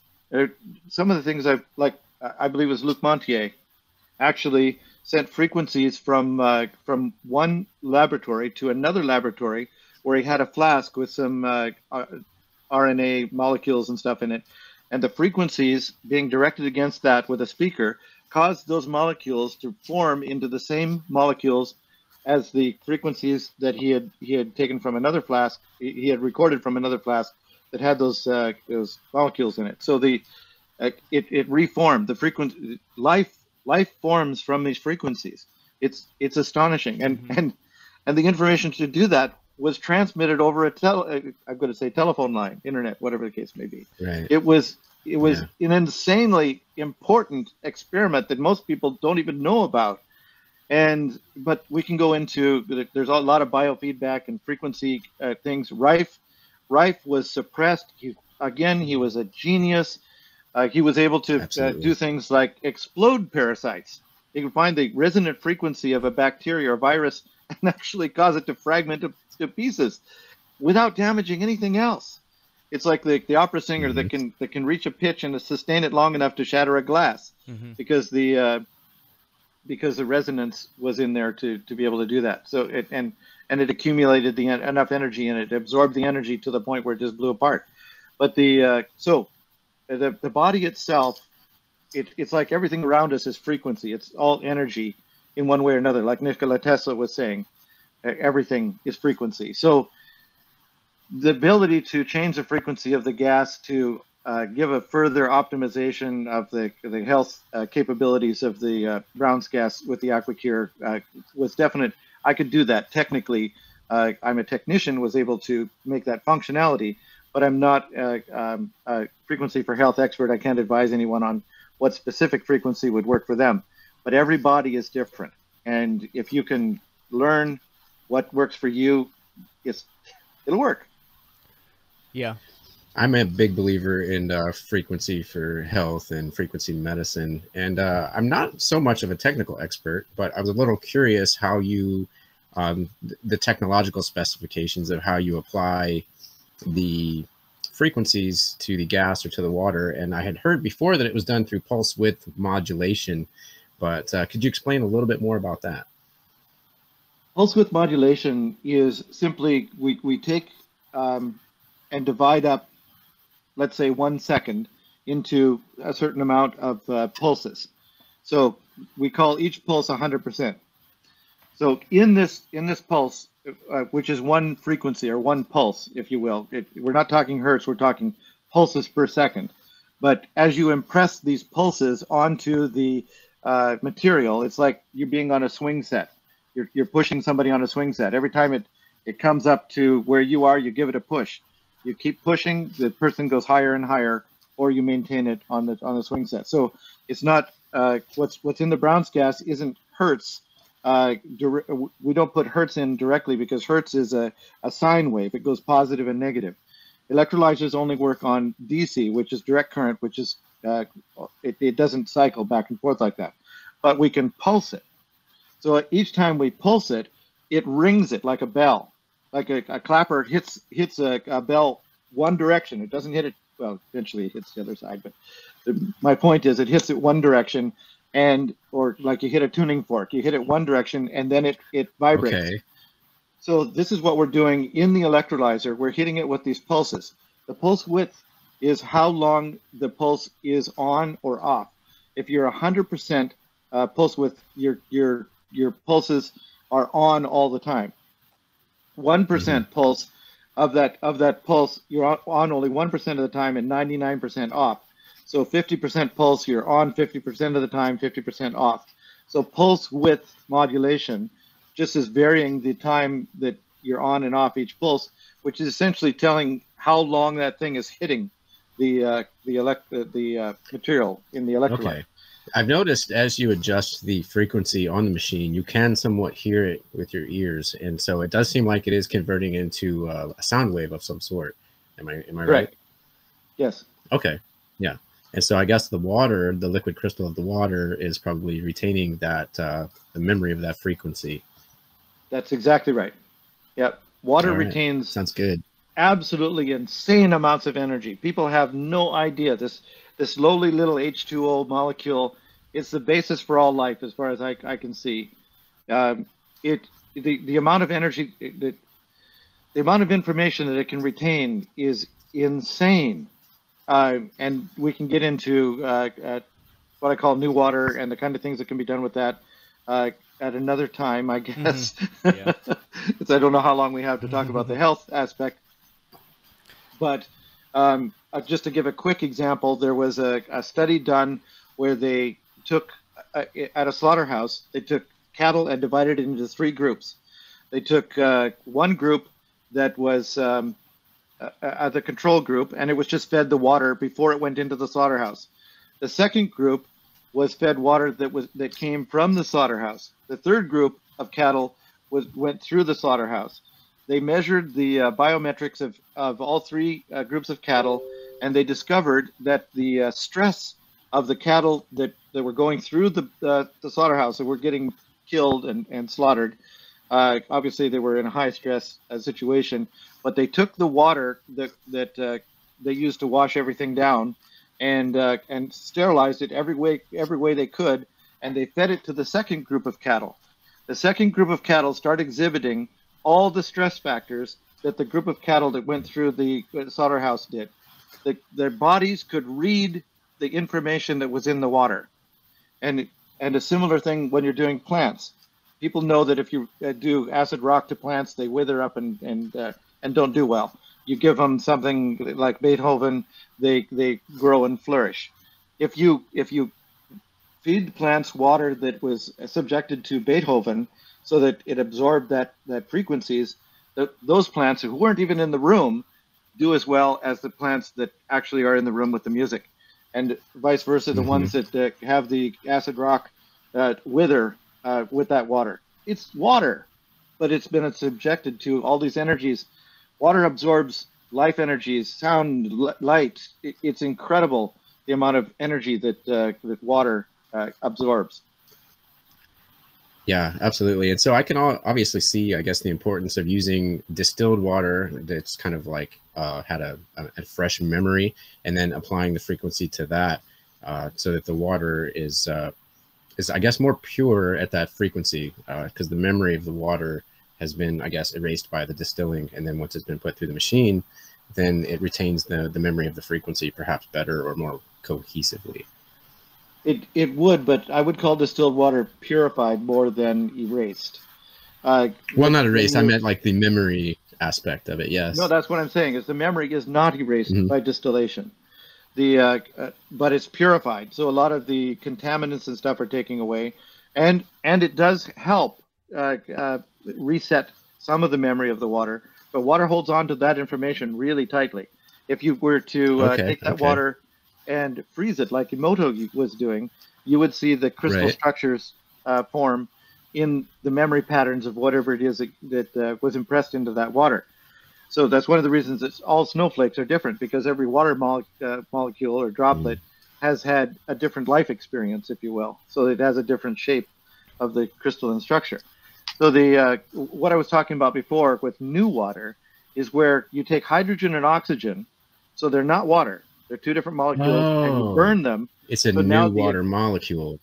Exactly. So now this water molecule is absolutely newly formed from the hydrogen and oxygen. The water is the exhaust of the hydrogen oxygen flame, and that water starts absorbing information instantly. Whatever is in its environment, that water starts absorbing that information. And if you then feed the plants this new water that absorbs information that you want, it will react. Anyway, the new water is programmable. It's now you can impress other energies. It's like in the old days when they had cassette tapes, or even I guess the new things with thumb drives and stuff, computer things. You can impress a new memory over an old memory, and water can do that. So you can reprogram water, but the act of distillation doesn't erase its memory. It still has that. I was not aware of that. I had no idea that water held the memory so well, even in a vapor state. Yes, absolutely. Interesting. Yeah, certainly. So we have been going for a little while here, and I guess we might not get fully into, but we'll at least offer a few solutions in the realm of I guess fuel savings, or maybe just going around it altogether. So I guess George, the same technology. I've heard of. I know Stanley Meyer was working on a technology back in the 90s. I think it was a similar like on-demand hydrogen, Brown's gas sort of thing with cavitation. I guess there are other potentialities too. We had Sky Huddleston on to talk about it. He's working on, I guess a small engine. I don't know exactly how it's going to work. I don't understand all of it yet. But anyway, there's a lot of possibilities out there. But I know you've got an RV that you travel around in. Would you mind telling us a little bit about your setup and maybe some ways that vonuan van nomads could save on their fuel costs or eliminate them altogether? Yes. Water as fuel is a dream that a lot of people have had, and some people have succeeded at. And every one of those people that I know of, I could think of 5 fairly quickly, have been suppressed. The information on exactly how they did it is not available to the public. That it was done, I am 100% convinced that they could do it. And some of the stories are quite dramatic in how these people were suppressed, how they invented it, some clues as to what they did. And I wrote a book called Water as Fuel, which people can buy off my .com website. And so there's a lot of water as fuel technologies. The HYZOR, which is the hydrogen for fuel savings, excuse me, is in there as well. So yes, I would say that it is possible to use water as a fuel.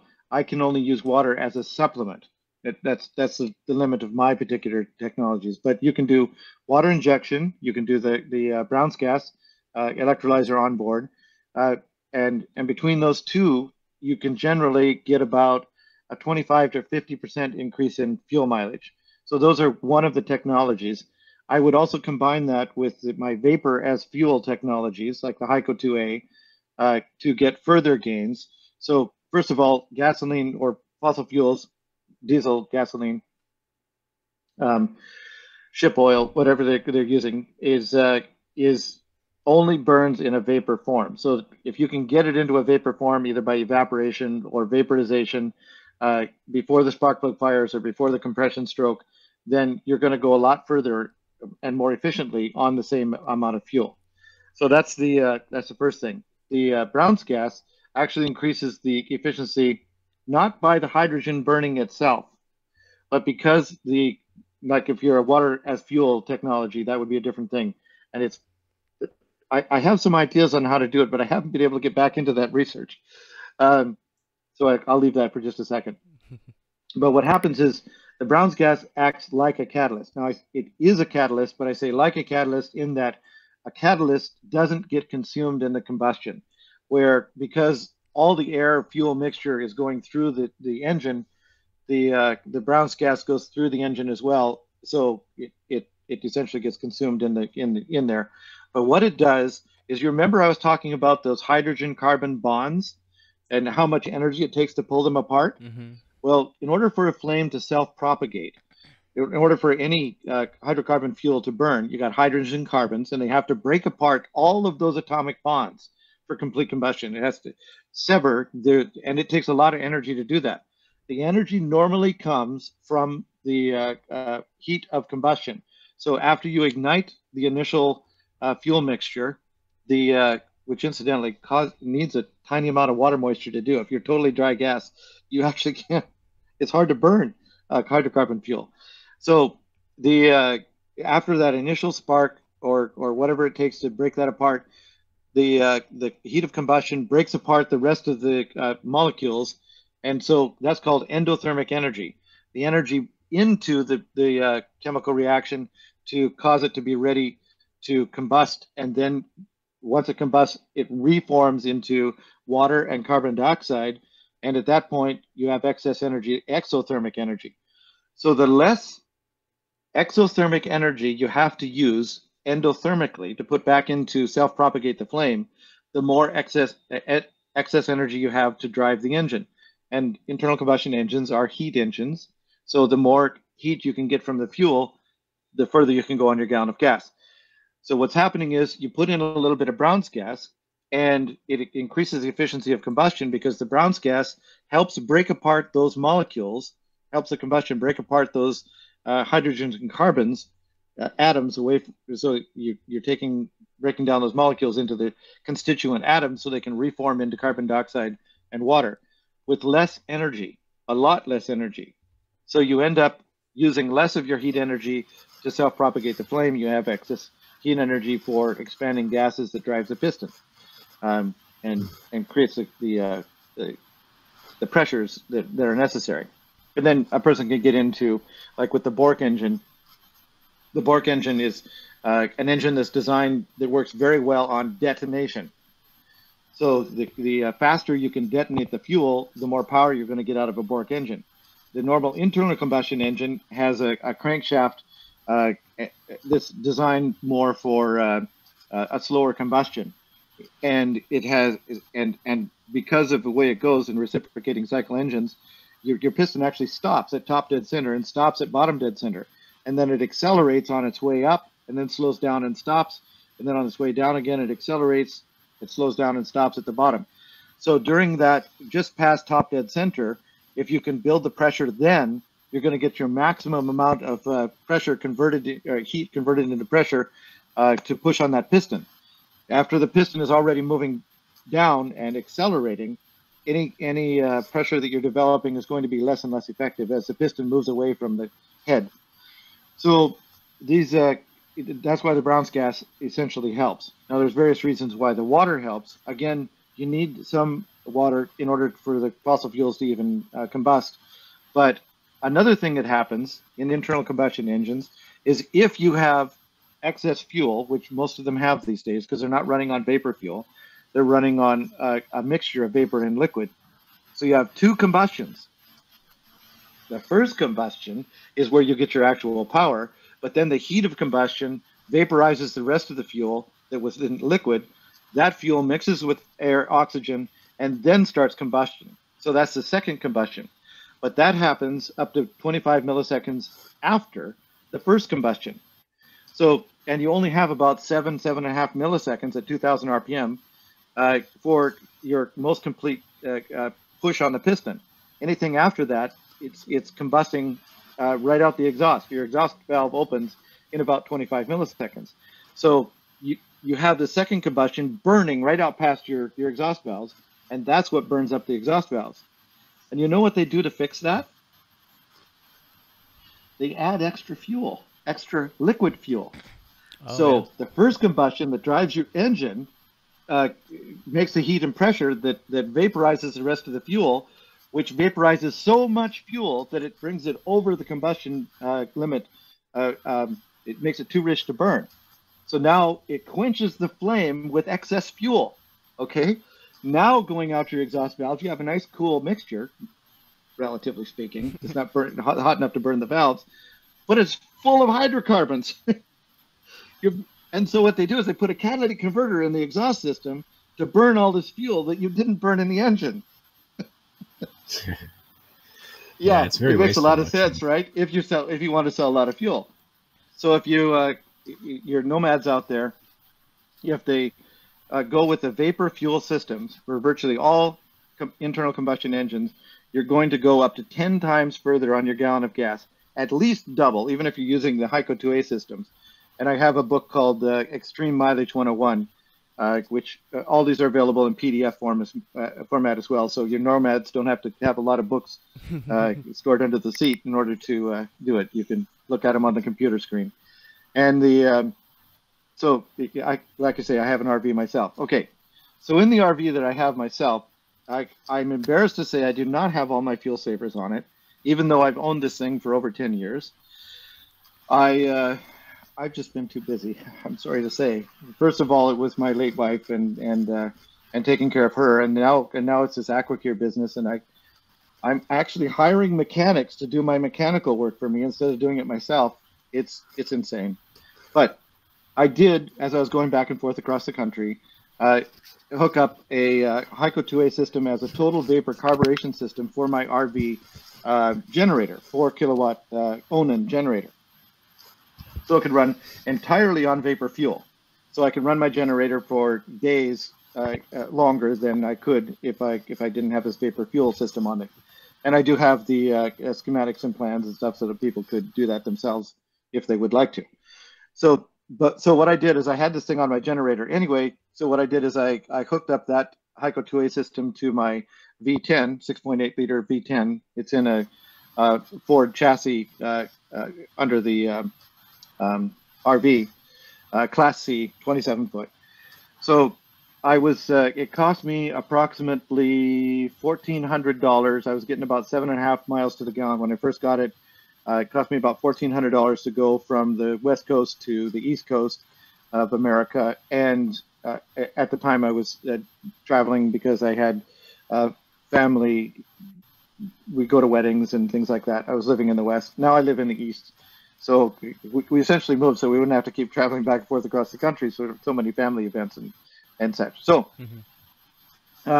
what I did is I hooked up the vapor system that was on the generator because I wasn't running my generator when I was going down the road so it was giving some vapor fuel to the V10, and I doubled my mileage in that case. I was getting somewhere around 13 to 14 miles to the gallon, and it cost me only $750 to go across the country.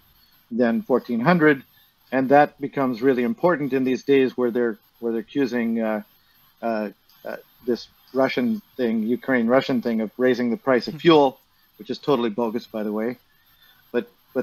But they're using it as an excuse anyway to make a whole bunch more money. The United States really wasn't bringing much of its fuel from Russia; they were getting it mostly from Canada, and Biden shut that down as soon as he got into office. So and also a lot of the drilling and the fracking and all. The United States at the time that Biden came into the office was an oil exporting nation, and they shut all that off. What the heck? Oh, lordy. And I'm not saying I necessarily promote using fossil fuels, but I'm saying we are using fossil fuels, so we might as well use them efficiently. Yeah. And the technologies that I have can reduce, if they were applied even at a rate of a manufacturer cost of about $300 per vehicle, it would double the fuel economy of the entire fleet just with the technology that I have, which I know they know.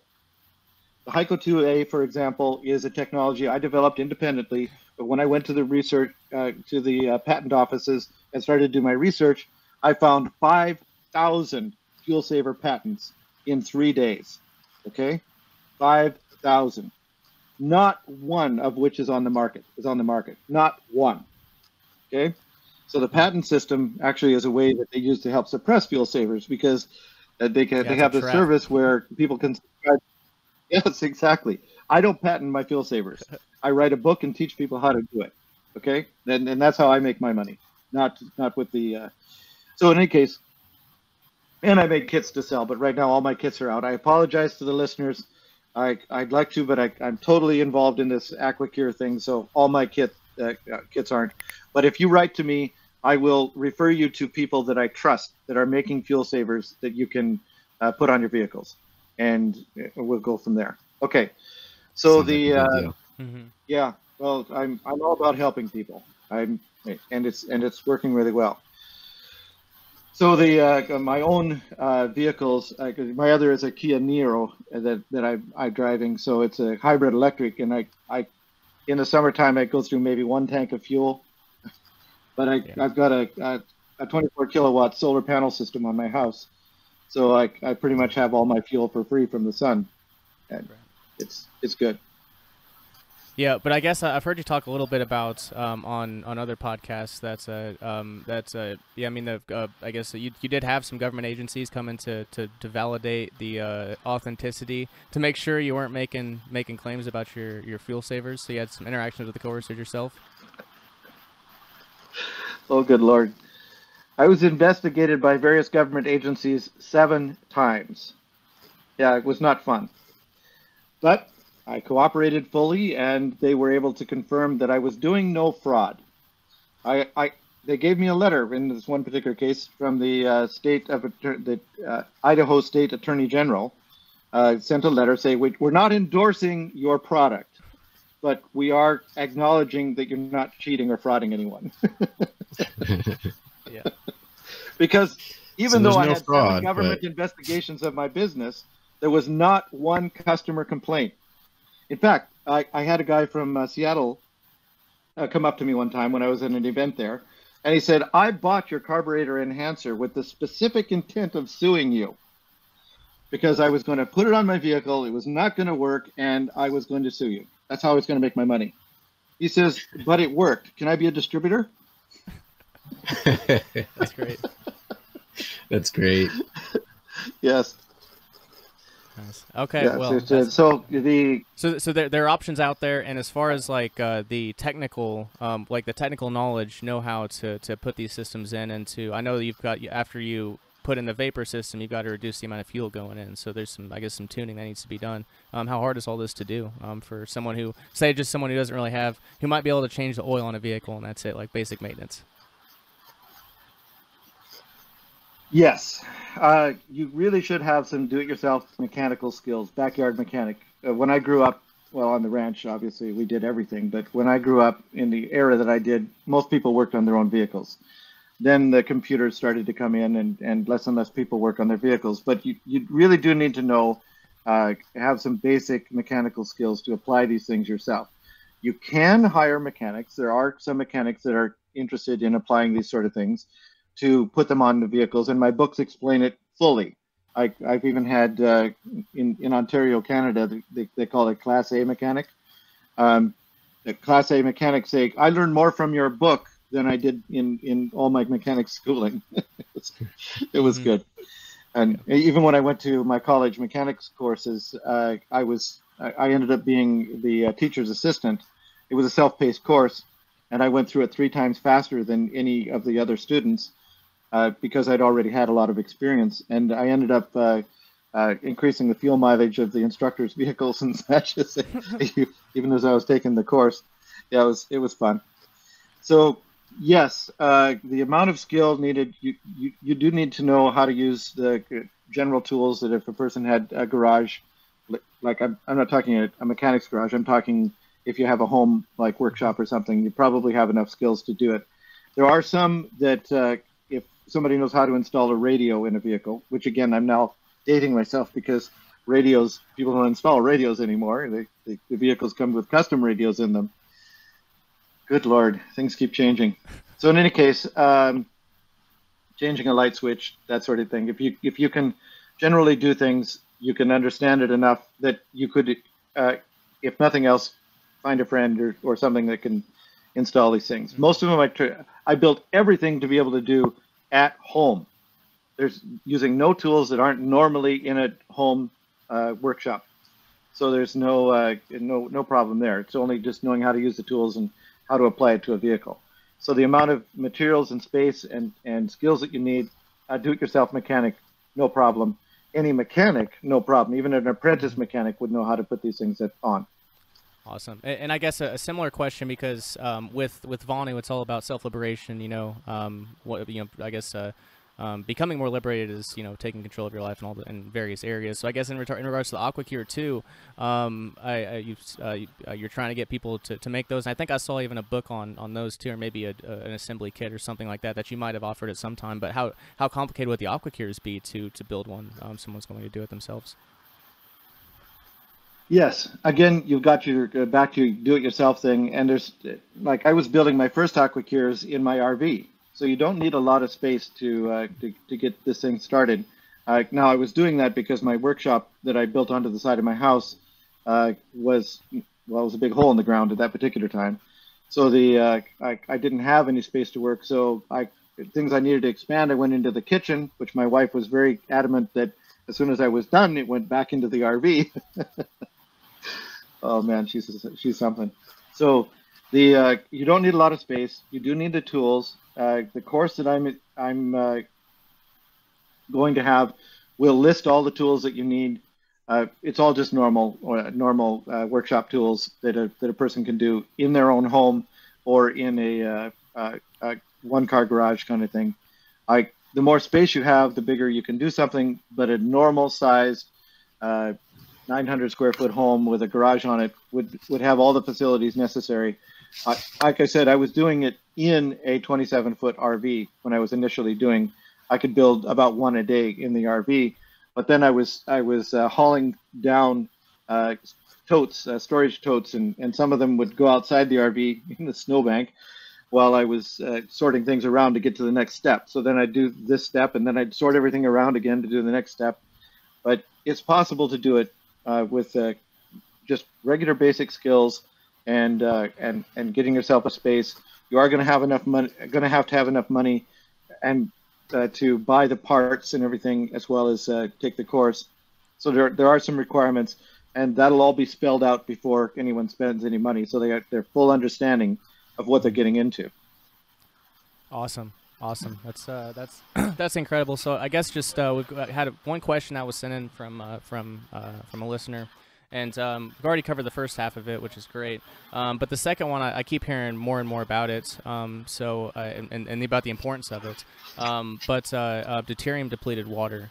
I guess is the water that comes from the AquaCure?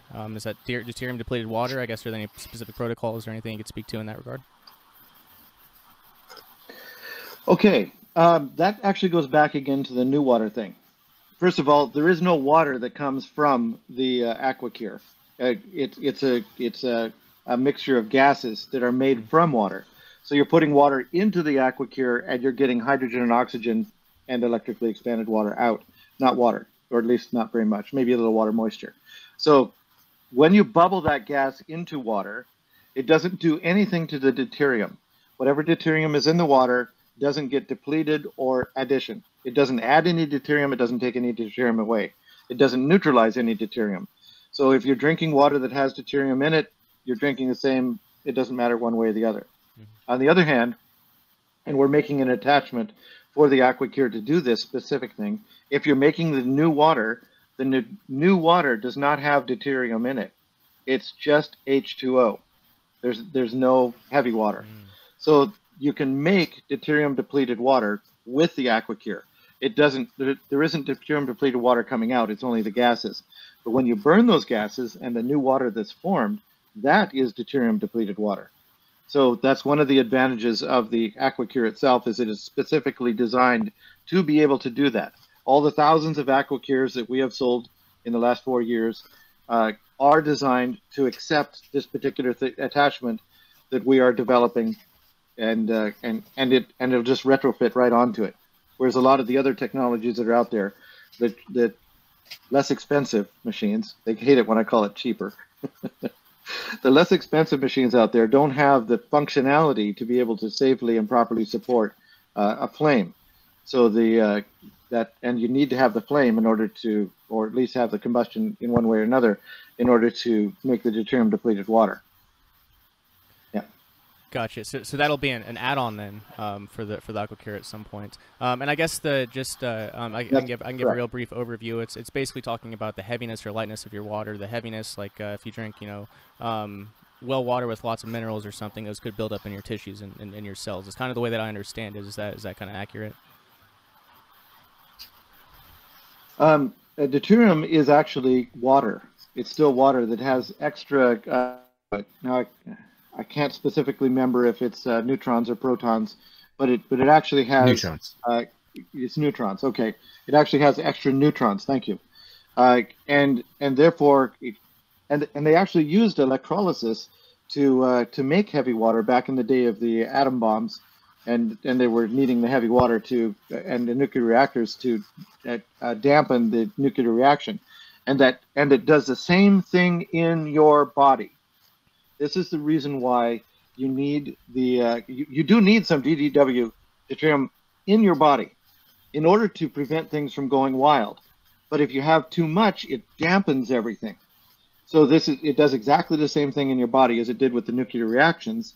So you want to have a balance. And a lot of people have too much deuterium in their bodies now. So if you can drink water that is deuterium deficient, in other words, it doesn't have very much in it, then your body does get rid of deuterium on a constant, continuous basis. But if you're ingesting more than it's going out, then you end up with too much in your body. So it isn't the minerals or the other contaminants that may be in water that's accumulating. That's the calcium, all those sort of things are separate. It's a different issue. Okay. What we're talking is those extra neutrons in the water, and we're wanting to get those out, or find the balance in the body that is the most healthful.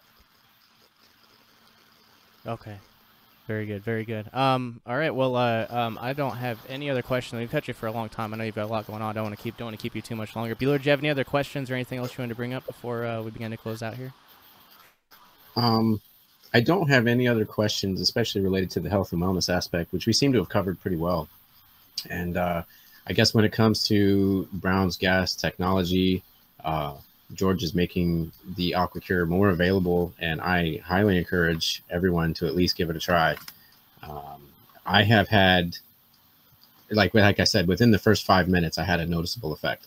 So I highly encourage everyone to try this out for any ailments, great or small, and see how it works for you. There's 3 things I'd like to mention quickly. Mm-hmm. Please do. First of all, it's nomads that we're talking to. And the Brown's gas, the AquaCure, can be run in an RV while you're running the RV with an inverter. It runs on an inverter quite nicely. And in fact, when I'm driving long distances, I actually like to have the cannulas on, so that because it keeps me alert without even drinking coffee or anything. So I'm running the machine as I'm driving down the road, which I'm just waiting for a cop to pull me over someday for some reason and see me with cannulas on in my nose. I'm just waiting for that. So anyway, travel, no problem. Second of all, there's a lifetime warranty on the machines, manufacturer's warranty. So in addition to the 1-year satisfaction guarantee, if anything goes wrong that is our fault that it broke, we will fix it. We'll pay for the shipping, the labor, the parts, everything to get it back. So the money you spend up front should be the last money that you spend on these machines to have decades of use out of the machine.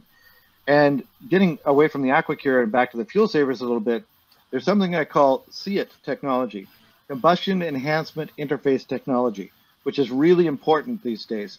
Just like the carburetor enhancer was the thing that I developed. It turned out to be a fuel saver in and of itself, but it was the interface technology between the carburetor and the fuel saver, the vapor system that I was working on, the Heiko 2A. So but you don't want to actually get rid of the fuel system that's on your vehicle right now. So you need some way of convincing the fuel system or making it play nice with your fuel saver. And that's what we call the see it technology, like the EPI device, and which you'll see on the website, which is electronic fuel enhancer, or the map sensor enhancers, which you can buy a lot of those on eBay, or to these places that I'll recommend you to, because the sensors on the vehicles tell the computer what's going on. And just like our eyes and ears, the computer only knows what it sees and hears from these sensors. And if the sensors are telling it something that it doesn't like, then it changes to try to get it back to what it does like. And let's give an example of the oxygen sensor. So if you're using less fuel to get the same amount of power, you've increased your combustion efficiency, you're going to have more oxygen in the exhaust. Well, more oxygen in the exhaust, the computer says, oh my goodness, there's more oxygen in the, and so it adds fuel to for the injectors to get that oxygen level back down again. So you aren't saving any fuel. But if you can modify the signal coming from the oxygen sensor so that the computer does not know that there's extra oxygen in the exhaust, everything is still operating normally, a signal is being sent, but on the way to the computer, you modify that signal, and it's adjustable, so you can modify it however which way you want. So, interestingly enough, a lot of motorcyclers these days are using it to increase the power of their motorcycles. They just adjust it the other way, so it gives more fuel. Yes, it's but you can go either way. All right. So you can lean the fuel mixture simply by adjusting it so that the computer thinks that there's more fuel than or even less oxygen than there actually is. So then the computer actually leans the fuel mixture, thinking that it's too rich. And so that it's important to, in addition to the fuel saver, to study the fuel savers, it's important to study the interface technology, what sensors you have to adjust to make the fuel saver play nice with your engine. I just wanted to mention that as well. Sure, fantastic, and that is very, very important to note, especially with these newer vehicles out there. But yeah, this has been incredible. I've said on this podcast before, like there aren't really any like magic pill solutions to health or wellness or anything. It's really like stop chronically poisoning yourself with modern nonsense and fixed efficiencies. And then but the one caveat, the one exception I'll make is that is breathing. Number one. Breathing is huge. A lot of people breathe wrong nowadays. And the other thing is water. I never realized the importance of water, structured water, these sorts of things. So as far as like if there are any such magic solutions to health, it's literally stuff that's just as basic as that, as I've kind of found out in mine. And it's interesting enough that this device combines both of them. Breathing the brown's gas, water, and drinking it too. So I don't know. I see a lot of potential, and especially like with these so-called diseases of civilization, I think it can get to a lot of root causes, and put the body back into regeneration mode. Which again, like I try to emphasize, like even without any conscious effort whatsoever, the body's going through millions upon millions of reactions to keep you alive every single day, and you don't have to think about it. So yeah, it's pretty incredible what it can do if you just give it what it needs. So with that, George, I appreciate you coming on. Any other closing thoughts before I let you go? We might mention again the discount. Oh, yes, of course. Yeah, so the discount code is VONU if you want to pick up your own AquaCure. And I will put a link in the show notes to pick that up. But it's eagle-research.net is the website, I believe, for the AquaCure. And yeah, all any not .net. Oh, .net. Okay. It's .life. .life. Okay. Okay. So eagle-research.life or .com, but .life is a website I set aside specifically for the health aspects of brown's gas, and so you don't have to go into my .com website where there's thousands of pages about all different kinds of inventions and try to ferret out the information that you want. So if you're for health, you go over to the eagle-research.life website. Sorry, interrupting. I just wanted to clarify. No problem. I appreciate the clarification. So yeah, you can save $500. Use coupon code VONU, and any commissions earned from that will go to the Pasadena Department of Health and Wellness. I'm not sure what that's going to be next. I mean, we've talked about ozone generators and or maybe just an AquaCure fund for new Pasadenas that come on, because I think it's that important where we might just start a fund so people join the network. We help them buy an AquaCure for the various Pasadena. I don't know. Maybe we'll do that. It's all still up in the air, but it will go to the Pasadena Department of Health and Wellness and to help folks. So Anyway, George, thanks so much again for coming on. It's been an honor to chat, and I wish you the best of the machines are going. You're doing really incredible work getting it out there. I would say best of luck, but it sounds like you're already doing it. Yeah, hope it keeps going well for you. Yeah, it's pretty insane how well it is going. In that, I believe I'm a spiritual person. I believe I was given this task.